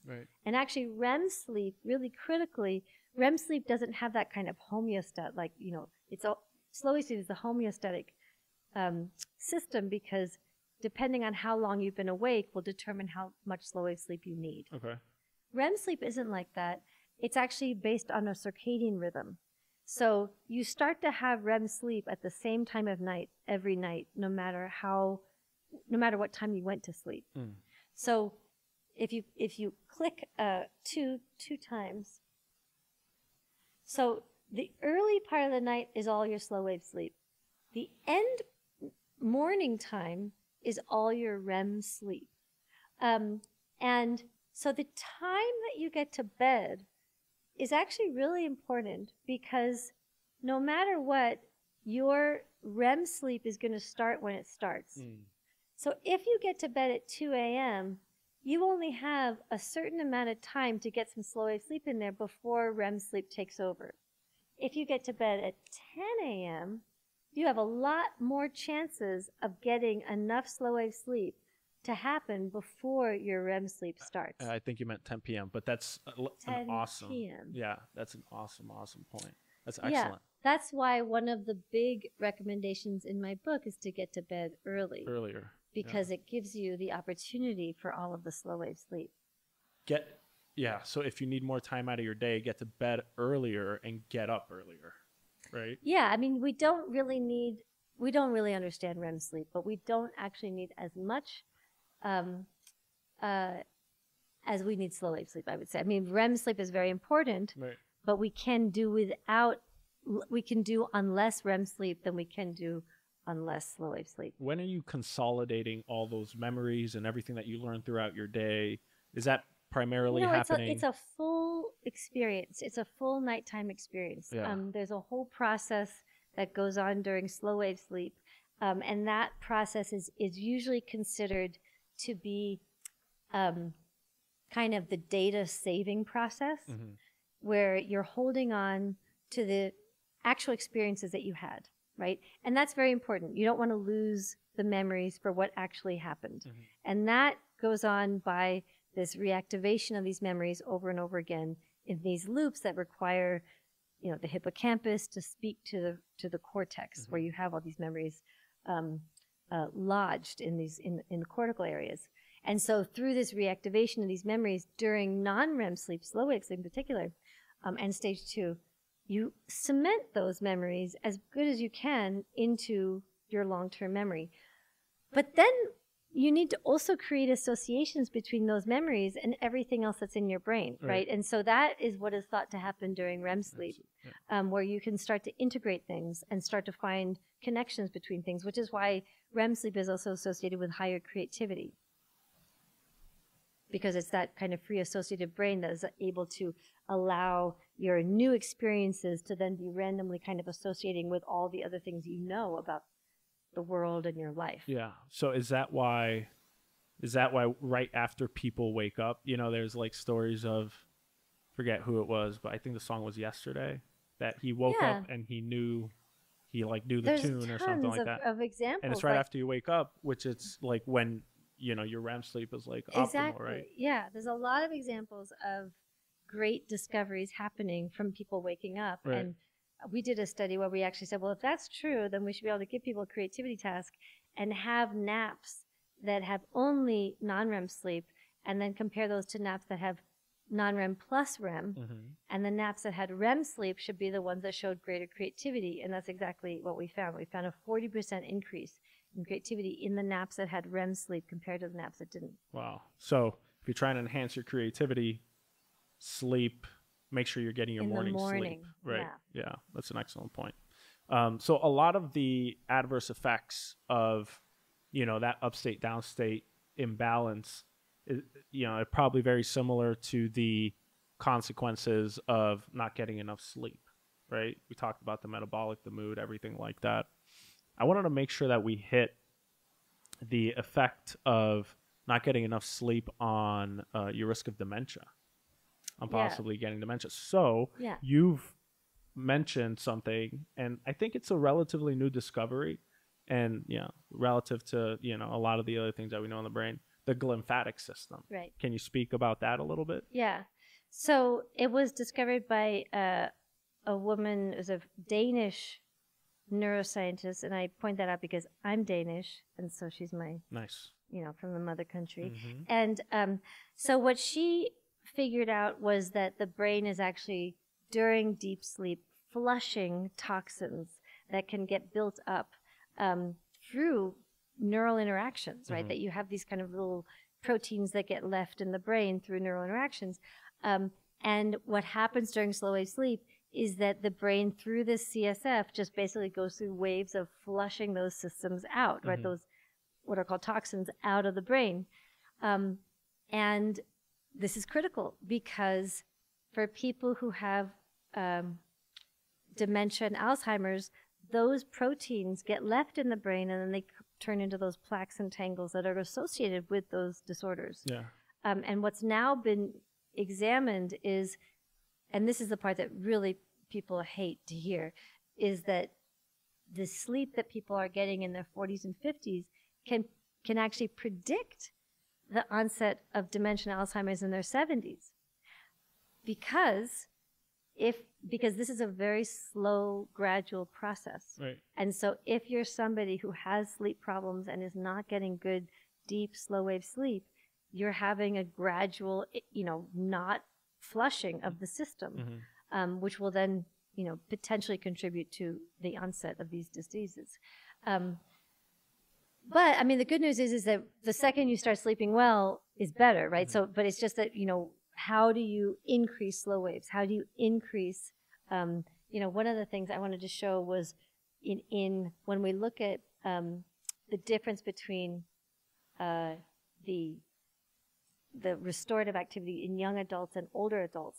And if you can go to that slide, because it's a really strong example. So here we are. Yeah. So in this, you can just go all the way through. Yeah. So in this slide, this is data that we collected in the lab where we looked at the parasympathetic activity during deep sleep, slow wave sleep, stage 2 sleep, and waking. And what you can see in young adults is that you see this really big restore activity during slow wave sleep. Mm-hmm. And what we've correlated with is that combination of high slow wave sleep and high parasympathetic restore activity with all of these brain cleaning, perception, memory, creativity, working memory, executive function. These are all related to having this combination of high restore activity during slow waves. If you look at the older adults in the lab, when they came in, this is older than 65, they don't show any increases in their restore activity during slow wave sleep. And their slow wave sleep is almost unrecognizable in terms of being slow wave sleep. Like we have these really big amplitude slow waves and really big restore activity when we're younger. And then as we get older, you just see the amplitude of the slow waves become much, much smaller, and virtually no restore activity during slow wave sleep in older adults. And so, what I think is going on is this is a signature of aging, right? Is that you're losing these vital functions of downstate functions as you get older but as I said, it's happening in our 40s and 50s. It's not just something that happens, in our 70s. Right. It starts much earlier. And I think that, myself included, how we felt about this is sort of like it's a natural history, right? It's like you just develop sleep problems as you age. Your autonomic nervous system just degenerates like your brain does as you age. It's just a natural history. It's just going to happen. But you're saying, if you're a little bit more active or rather proactive in your 40s and 50s, potentially you can be part of that, lighter blue group than this darker blue group. Yeah, I mean, and that's the thing about, I think that sleep science is always focused on the night and what we're doing in our bedroom. But what the whole conversation we've been having has been about the daytime, and the contribution of this book to this argument is saying it's not, sleep doesn't just happen when you try to go to sleep. Mm-hmm. It starts the second you wake up. Mm-hmm. You're actually setting yourself up to get good slow waves and get good restore activity at night. But if you keep yourself in a high stress state and you don't take a break, calm yourself down, do some deep breathing, go into nature, get close to a tree every now and again, right. Like get out of the traffic and just, be with friends, have like intimate relationships where you feel that kind of protected, nice, safe feeling. Mm-hmm. All these things help us during the day to get to the point where at night we're not these super stressed out, tense people. Right. We're actually relaxed and we can set ourselves up to get into a deep sleep. Yeah, that's an excellent point. You mentioned perception up there. Did you find that this sort of sleep with this restorative activity upon awakening the next day, your perception is improved? Yeah, so this is looking at, actually, I have a slide for this if you want to look at it. In here? Yeah. Let's see. Let me see. It's the NAP study. The NAP study? Mm-hmm. We're going to get to naps. Okay, let's go to NAP. Okay, so here I can just tell you. So this is daytime. This is at the top is nighttime, where we already went through, where we have a lot of slow sleep in the first part of the night and a lot of REM in the second part of the night. So I started doing research in naps in graduate school because the person I was working with, Bob Stickold, who's kind of like the godfather of like putting together our modern way of looking at sleep and memory, and he really was the one who, him and Jan Born in Germany, they really created the methodology that we all use right now. So he was my mentor, along with me and Matt Walker were in the same lab. And when what's interesting about his research is he was always looking at a full night of sleep and showed that you need to have 6 to 8 hours of nighttime sleep to show any performance improvements. Mm-hmm. And if you understand that, it's because you need to have a lot of slow wave sleep in the first part of the night, and then you need to wait the whole night to get a bunch of REM sleep, right? But in naps, what's interesting is you have what's I call a shadow cycle, is that basically that circadian rhythm continues. You know, you have very low sleep pressure, which is your need for slow wave sleep. So in the morning, you've got very low amounts of slow wave sleep in the nap, but you have this circadian pressure to have high REM sleep. So your naps in the morning have a lot of REM sleep. Your naps in the evening, because of this buildup of your need for slow wave sleep, you have a lot of slow wave sleep in your evening naps. And then if you do one more click, there's a midpoint in the day where your naps have equal amounts of slow wave sleep and REM. So I wanted to look at those periods where you can actually have sort of a mini night in the middle of the day. And this is also the period where siesta cultures usually take naps, right? This 1 to 3 is this natural time where people have decreased core body temperature, decreased functioning, they're tired. Maybe this is some sort of a natural state, is us napping. So let me see, I think it's the next slide. So what I first looked at was, this is without the animation, is a little bit hard to understand, but basically what I found was that when I gave people a perceptual task, we're coming on to perception now, I gave people a perceptual task and I tested them several times across a day. What I found is what happened in the blue line is that performance just deteriorates. We're not able to maintain our optimal levels of performance across a day. If I gave somebody a nap that was about a 60-minute nap, their performance would get back to baseline and stay at baseline, which means that they didn't show that deterioration that the no-nappers showed, but they didn't actually, which is great, right? But they didn't actually improve beyond baseline. They didn't show any learning. So I thought of putting in the longer naps that included REM sleep. So then I added a 90-minute nap. Can you put one more click? So in this case, I have that same perceptual task where it's basically just people have to use their peripheral vision to determine whether oriented lines are, vertically oriented or horizontally oriented. It's a very simple task, but it goes very quickly. So you're looking at sort of peripheral visual processing speed. And so I gave it now just twice at 9 a.m. and 7 p.m. And then I looked at the difference score between those to see if did they get worse or did they get better. And just click through. So the no nap condition still showed this deterioration, that their performance got worse. So we're still, even if it's only 2 sessions and there's a whole day of recovery, your brain is still not able to recover from this training. But if you give people a nap of 90 minutes, we actually showed performance that was beyond baseline, and we showed increases in performance. And that's including, that 90 minutes includes the REM. Exactly. So that's one with REM and slow wave sleep and stage 2 sleep. And then we wanted to compare the magnitude of benefit on that perceptual task to from a nap to that of a full night of sleep. So we had another group of people just test at night, have a full night of sleep, and come back in the morning. And then you can click one more time. And what we found is that the nap was equal to a night of sleep in terms of performance. And it was, what's interesting is when we looked at how that people were sleeping, we showed that people actually, the slow wave sleep and the REM sleep were vitally important, that you needed to have both. Did you compare the time of naps? Like this nap is, I think, noon, right? And then you extended it to 90 minutes to include REM in addition to slow wave sleep. Did you ever look at like a morning nap? I didn't do that in this study, but I did do it in another study. And it really does work that the naps that have slow wave sleep, the naps that occur in the morning really have almost no slow wave sleep. But they do have a lot of REM sleep. So you did this in 2003. Why have I been seeing a lot of like, don't take a nap, in your day? Save it up for your nighttime. It's just a long history of sleep clinicians not believing in naps.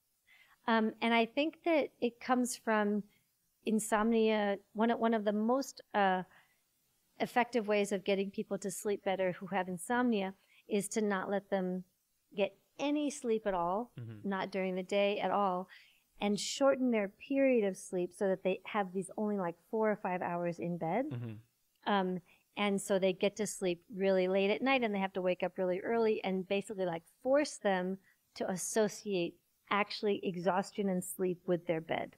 So that's a very oft used treatment for insomnia, and it created the mentality around naps in the sleep field that naps are terrible for nighttime sleep.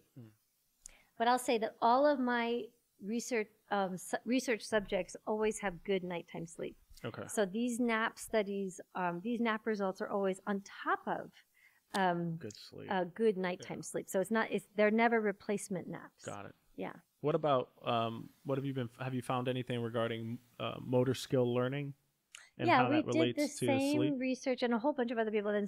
So this was like one of the first nap studies of this kind, and then now it became, people use naps now all the time because it's a way easier way to do sleep research than having people sleep all night, and you have way better controls, right? Because you can really time the nap and figure out, I want to nap with REM sleep or without REM sleep, or with slow wave sleep or without slow wave sleep. So people really use naps a lot now. And so they've looked at motor learning and showed the same benefits from a nap as a nighttime sleep in motor learning, creativity, attention, working memory, like all sorts of things. And all those things are same thing, 90 minutes, noon to 3, where you have both slow wave and REM sleep to get like a balanced slow wave. Not necessarily. There's a lot of different types of studies. So some people are looking at, they only think that non-REM is important, so they may not add. They may have just like a 60-minute nap or a 45-minute nap because they just want to have a little bit of slow wave sleep and not so much, and they don't care about REM sleep. So every study has its own kind of flavor. Got it. But what is your thought on motor learning? Is that more of like, you want more REM? Do you want more slow wave? Well, the early studies on motor learning were showing that it's actually stage 2 sleep and the sleep spindles that were good for motor learning. And it turns out that that's probably still true in terms of some element of it, but I think it's probably pretty nuanced because motor learning has the quality of actually showing, you get motor fatigue. And then there's learning also. And it's kind of more similar to the perception, right? Is that you can have perceptual fatigue, but learning on top of that as well. So I think that we don't really understand what is sleep doing in terms of increasing accuracy versus just decreasing fatigue. Got it. Yeah. Okay. Can we talk about other methods of optimizing sleep? Sure. Temperature. So you did an interesting study, but you were relating it to climate change. But I think maybe that we can certainly talk about climate change, but I don't, that's a long discussion. But basically you found that, potentially the increase in nighttime temperature is going to affect people's sleep. Yeah. So that implies that there's an optimal temperature for sleeping. Yeah, one of the strongest signals for your brain that you're falling into sleep is a decrease in core body temperature, or actually not the core body, but in your peripheral systems. So what we showed with Nick Obramovich was that Obravich, I think it's Obravich. Sorry, is that he was looking at predictions of climate change and heat increases across the globe, and we were then predicting how much sleep loss would occur and in what groups. And what we found is that sleep loss would definitely occur, but specifically in people who were older and people who were poor because they have less climate control environments, right? Right. But what he's gone on to do, which is really important, is that he's actually done it in real time. So now he has, because of Fitbit and all these different kinds of monitoring devices, he's able to look at how much people are sleeping on a day-to-day basis and look at the temperature in their area. And what he's finding is that when there's large heat waves, people decrease their sleep. Like their sleep actually just decreases. And what's really important to think about is that even in long periods of heat waves, the body never adapts. that we have a set point for our body temperature, and people's just their sleep just becomes chronic sleep loss. Yeah. Like they never suddenly be like, oh, I'll just adjust my core body temperature so that now I can sleep with this higher temperature. No, that never happens. Yeah. You just have chronic states of sleep loss with more and more heat waves, which is what's happening. And what's that sleep loss look like? Is it just shortening of the sleep time period? Is it specific sleep stages go out of whack? Or well, because it's Fitbit, we don't really know. But I think I remember that I thought it was. I think that when I remember reading the study, my assessment was that it was probably of the slow wave sleep variety, because I think it was later sleep onset times, which, as we now know, is what's happening with slow wave sleep. Mm-hmm. Yeah. Yeah. So is there an optimal temperature that you know off the top of your head that you're Yeah, I mean, people, it's somewhere between like 67 degrees and, 69 degrees or something like that. I mean, that's probably a little bit even high, but somewhere in that range. Yeah. That temperature of the room is supposed to be a good signal for sleep. Got it. What about light? Light is very important. You mentioned it before. Our circadian rhythm runs off of light, right? The sun comes up, time to get up. Sun goes down, time to chill out, go to bed. Right? Yeah. What are your thoughts on sunlight and other kinds of light, like blue light? Well, I mean, I think that light is one of the most important regulators of our it's a most natural regulator of our circadian rhythm and our sleep. Mm-hmm. And it is the biggest, poison, or I would say it's the biggest sort of destroyer of our natural rhythm, because now we've harnessed its power to basically take away our natural rhythms, or to confuse our natural rhythms. So the way our system, that all many circadian rhythm systems work, is that we are sensitive to the different spectrum that natural light gives us. And sort of the beginning of the circadian upstate is the marker of it is the type of light that we get in the morning, which has a lot of blue light in it. Mm-hmm. And that goes through the retina, and it sends signals to the suprachiasmatic nucleus that it's time for the upstate, right? Mm-hmm. It's morning time. Yeah. It's like the conductor, ding, ding, ding, ding, ding, start, right? And so all your systems are regulated by this burst of blue light that comes into your eyes.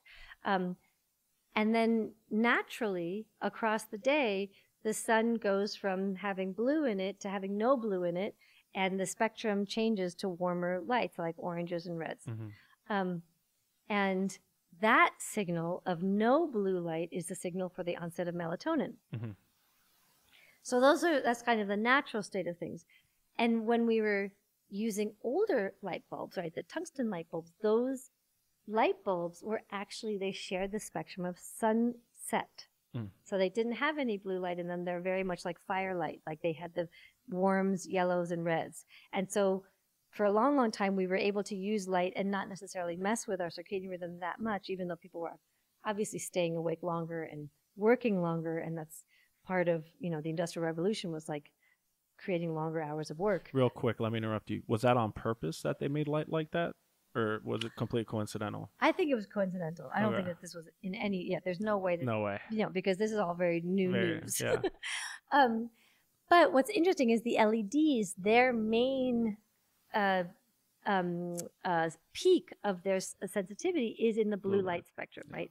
So what you find is when you have, cells in the suprachiasmatic nucleus, they will respond to blue light and not even green light. Mm-hmm. Really specific spectrum will either inhibit melatonin or let melatonin get released. Mm-hmm. And so, of course, the LEDs are a problem, because this is where, every parking lot, every hotel, all the screens, right, they're filled with these LEDs because they're super highly efficient, but they're also screwing with our natural systems. And so now we're in a state where we're, really have these messed up sleep, wake, and arousal systems. Mm. Now, when it comes to phones, I think that's a big issue, right? It's like everyone's on their phone, and at night, checking social media, doing whatever it is that they're doing. Based off of that, I mean, when do you stop using your phone? Well, There are, I mean, you could stop using your phone at 6 p.m., but no one's going to do that. Right. So there are some, the blue light blocking glasses that are like, the one that I actually like, and I have no stake in this company, but they actually have research, and I do think that their research is pretty robust, is this Swanwick glasses. And the Swanwick glasses are yellow lenses, and they block blue light. And I use them, and because the research is there that they really do, decrease sleep fragmentation, and they seem to increase well-being during the day. So I think that, you can, if it's impossible to not use screens, then you really need to be using screens under blue light blocking conditions. Yeah. Swanwick? Yeah. Can you spell that? Swan, like the bird, wick, W-I-C-K. All right. Awesome. Swanwick, support the pod. That's right. Send us some product. But you mentioned melatonin, though. Yeah. What do you think about melatonin supplementation for people at night that are having difficulty sleeping? I mean, I think in general, I'm not against melatonin as a supplement. I think that people are just completely unregulated in how they're taking it.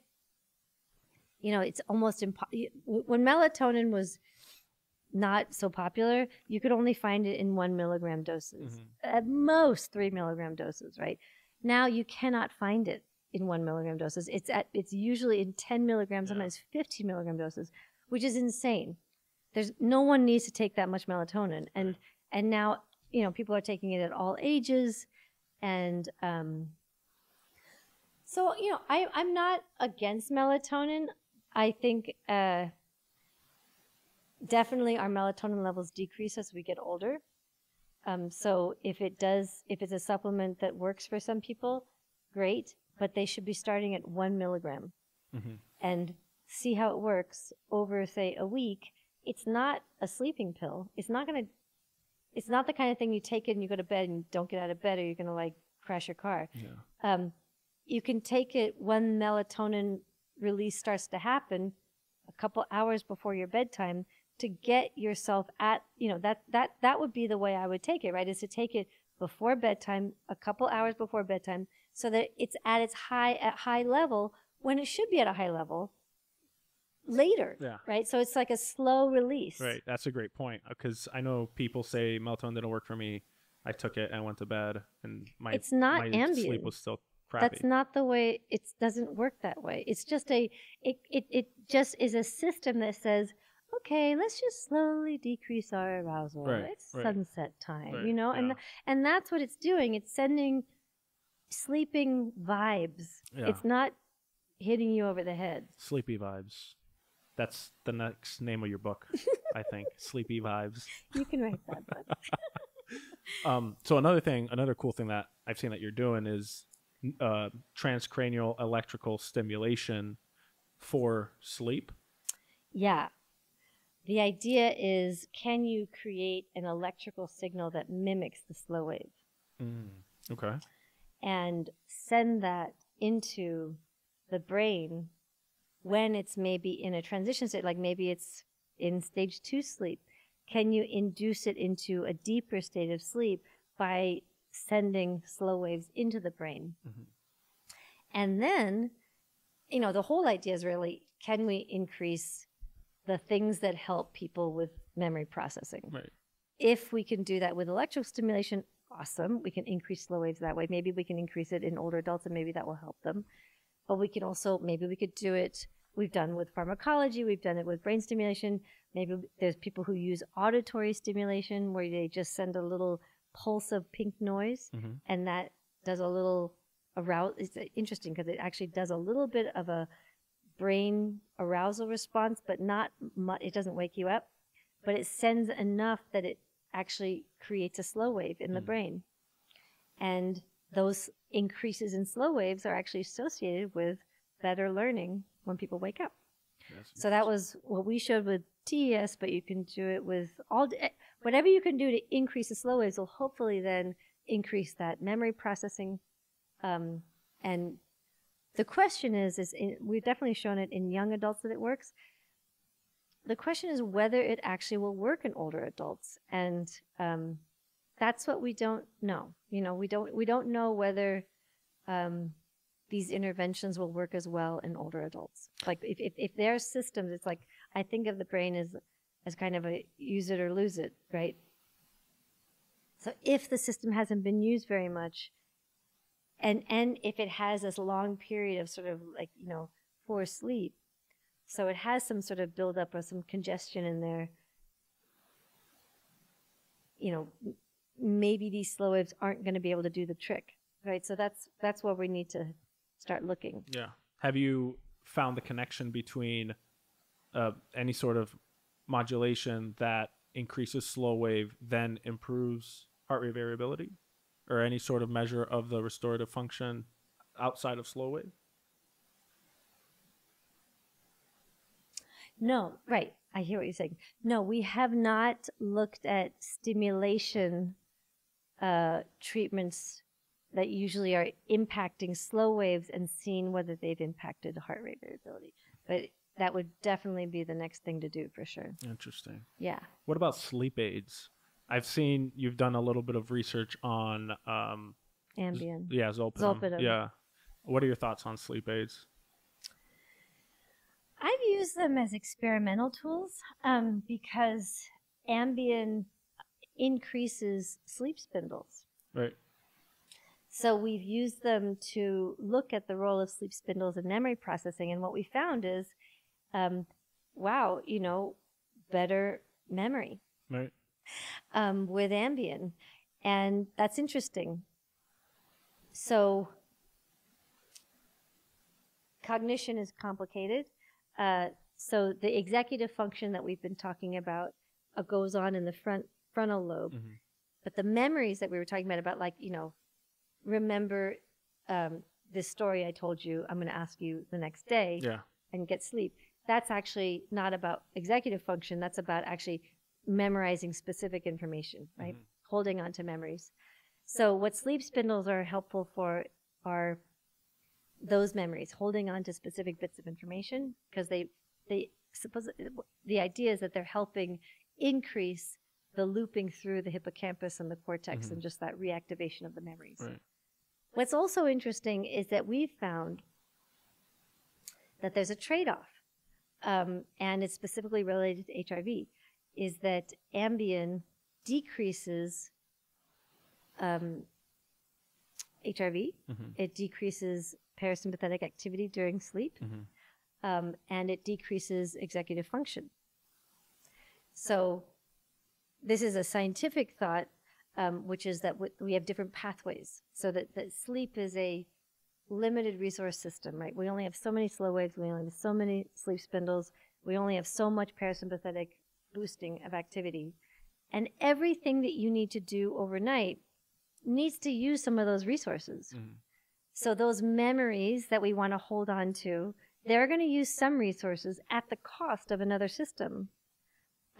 They're not sharing resources. I mean, there are sharing resources, but in terms of, you know, if I take a piece of pie out, that pie now has a missing piece, right?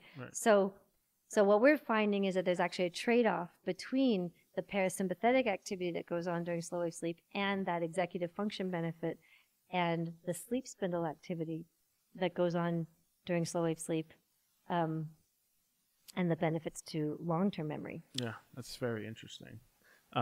What about dreams? What do you think about dreams specifically? Do you think that's part of the executive functioning? Do you think that's part of an element of maybe some of the memory stuff going on? Do you think it's maybe a state of a restorative state? What do you think that is? So as far as we know, which is very, very little about dreams, it's, you know, it's a really amazingly interesting, and it's been fascinating humans. Our whole, you know, the history of humans, we've been looking at our dreams and trying to understand what the hell's going on. And there's every possible, you know, hypothesis about what dreams are for. So the research that me and my colleagues have done on those are really trying to stay in the realm of cognition. And what we're finding is that this is work by Aaron Wamsley, is that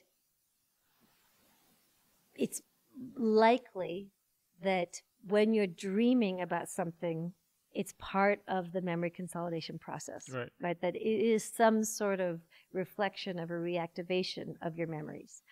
Because what she's shown is that when people dream about, say, walking through a maze, that they were doing a virtual maze on a computer game, and then when they dream about those mazes, they do better on the maze when they wake up.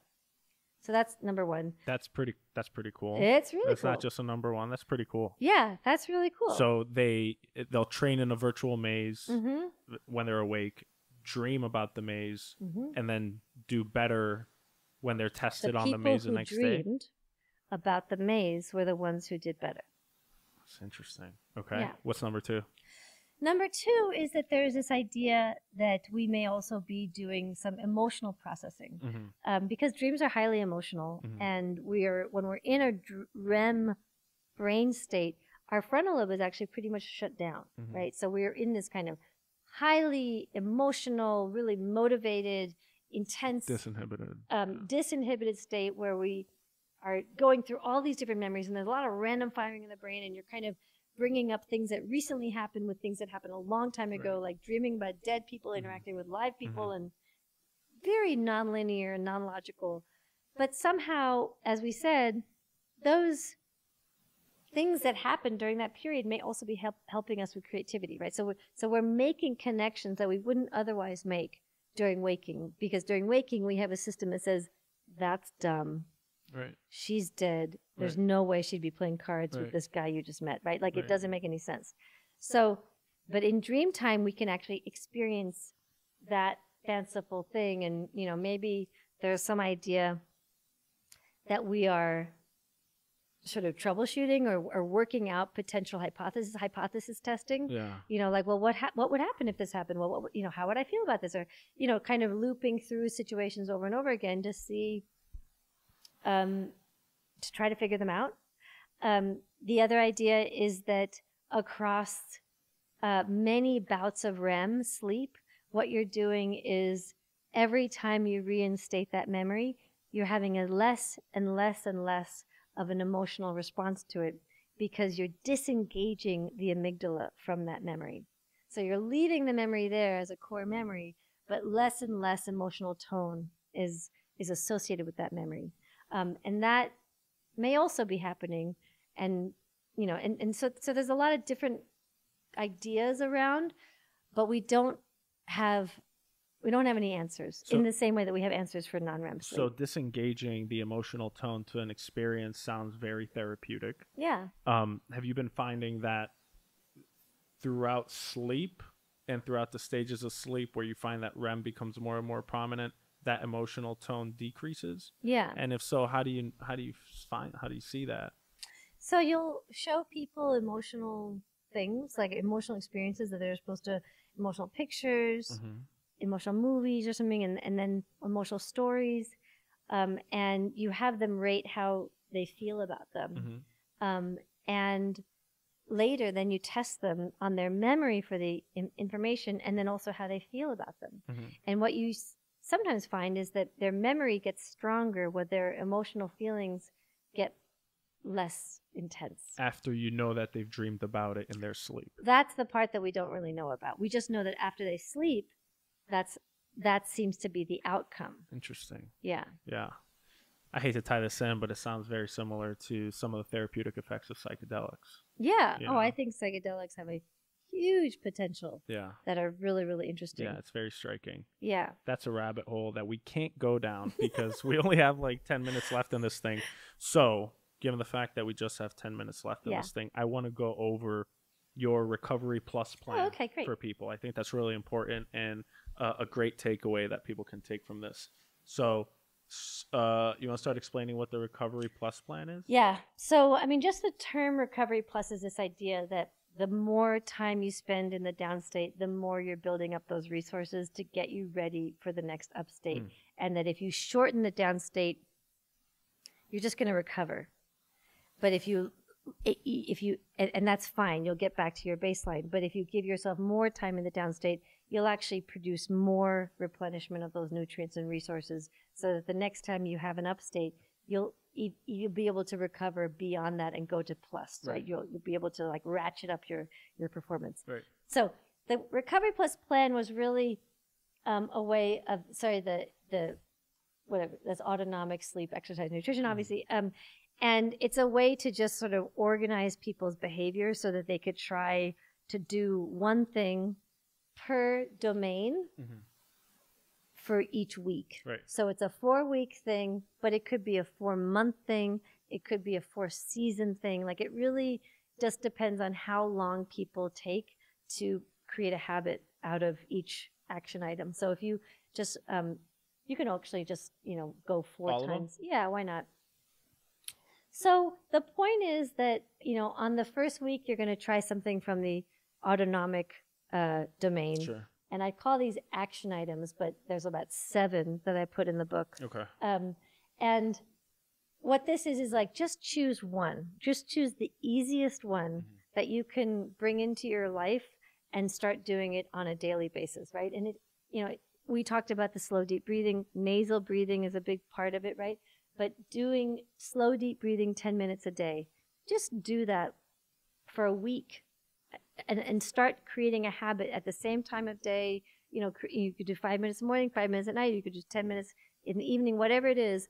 Just start that process. And nasal is important because you're stimulating the olfactory bulb, which goes back to the limbic system, or is it different than that? Well, I mean, there is some real benefits, cognitive benefits to nasal breathing, but it really is because nasal breathing is there's a book called Breath by James Nestor. Highly recommend. It's so funny. Someone just recommended it to me. Oh, yeah, it's great. The other day. He actually put the quote on the front of the book because I was so inspired by him. I said, hey, man. So,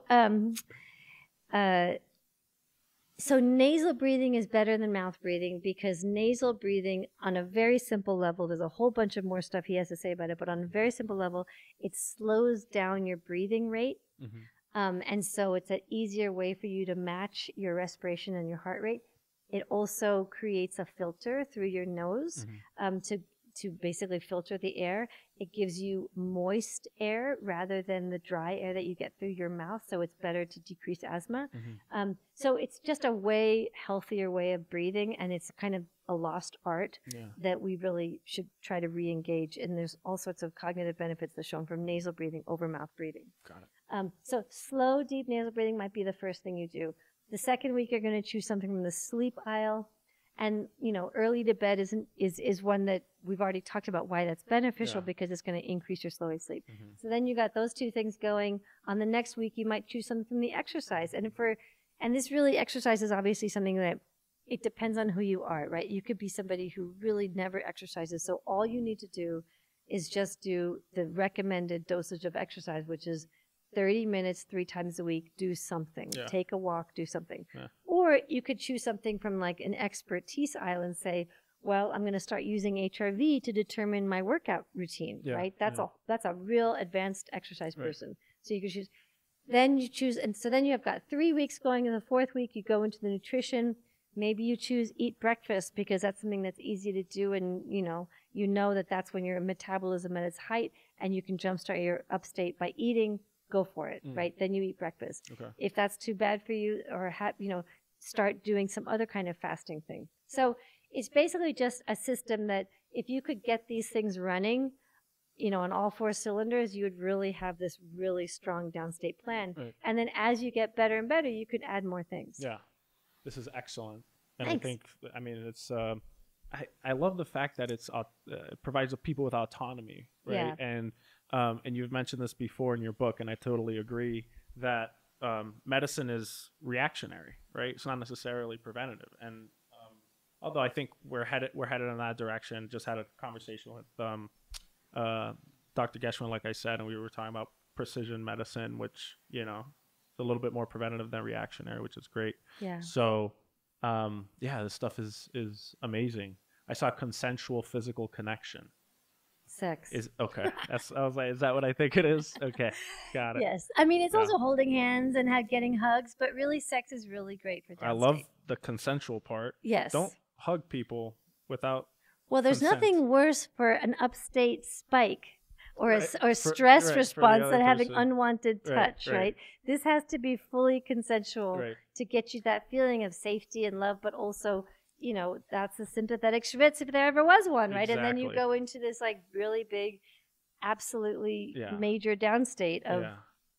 not being able to do anything. Yeah. And don't, in addition to being concerned about your own upstate and downstate, you should also be concerned about eliciting a massive upstate in other people. Absolutely. Don't do that. Absolutely. Try not to do that. Stop it. Yeah. That's awesome. Dr. Mednick, thank you so much for coming. I told you, and I don't know if it was on the recording, but I've been listening to The Power of the Downstate Oh, yeah. on Audible. It's you on the recording. It's me right? on You the recorded recording. it? I read. Sounds amazing. Thank you. It's amazing thus far. I think I'm through like the first part. There's 3 parts. And I think it's awesome. Written so well, done so well from beginning to end. I So really I'd recommend appreciate everybody to go check it out. Thank you. Do you have anything else that you want to, promote, talk about before we I mean, people can find me on Twitter. Yeah. I write on Medium. And yeah, that's my external persona. Yeah. Yeah. So reach out to you on Twitter if they have any questions or anything like Yeah, that. that's a good idea. Yeah, that sounds good. Did you say what your Twitter handle was or no? Sara_Mednick. Okay. I also have a website, Sara Mednick, and my email's there in case you have questions. Okay. Yeah. All right. Awesome. All right, everybody. A pleasure having Dr. Sara Mednick on. Thank you so much. I learned so much. I hope you come back because there's plenty more to talk about. Yeah, That's sure. for sure. Thanks so much. All right, everybody. Thank you so much for joining us. Most importantly, stay safe, be well, and embrace the downstate.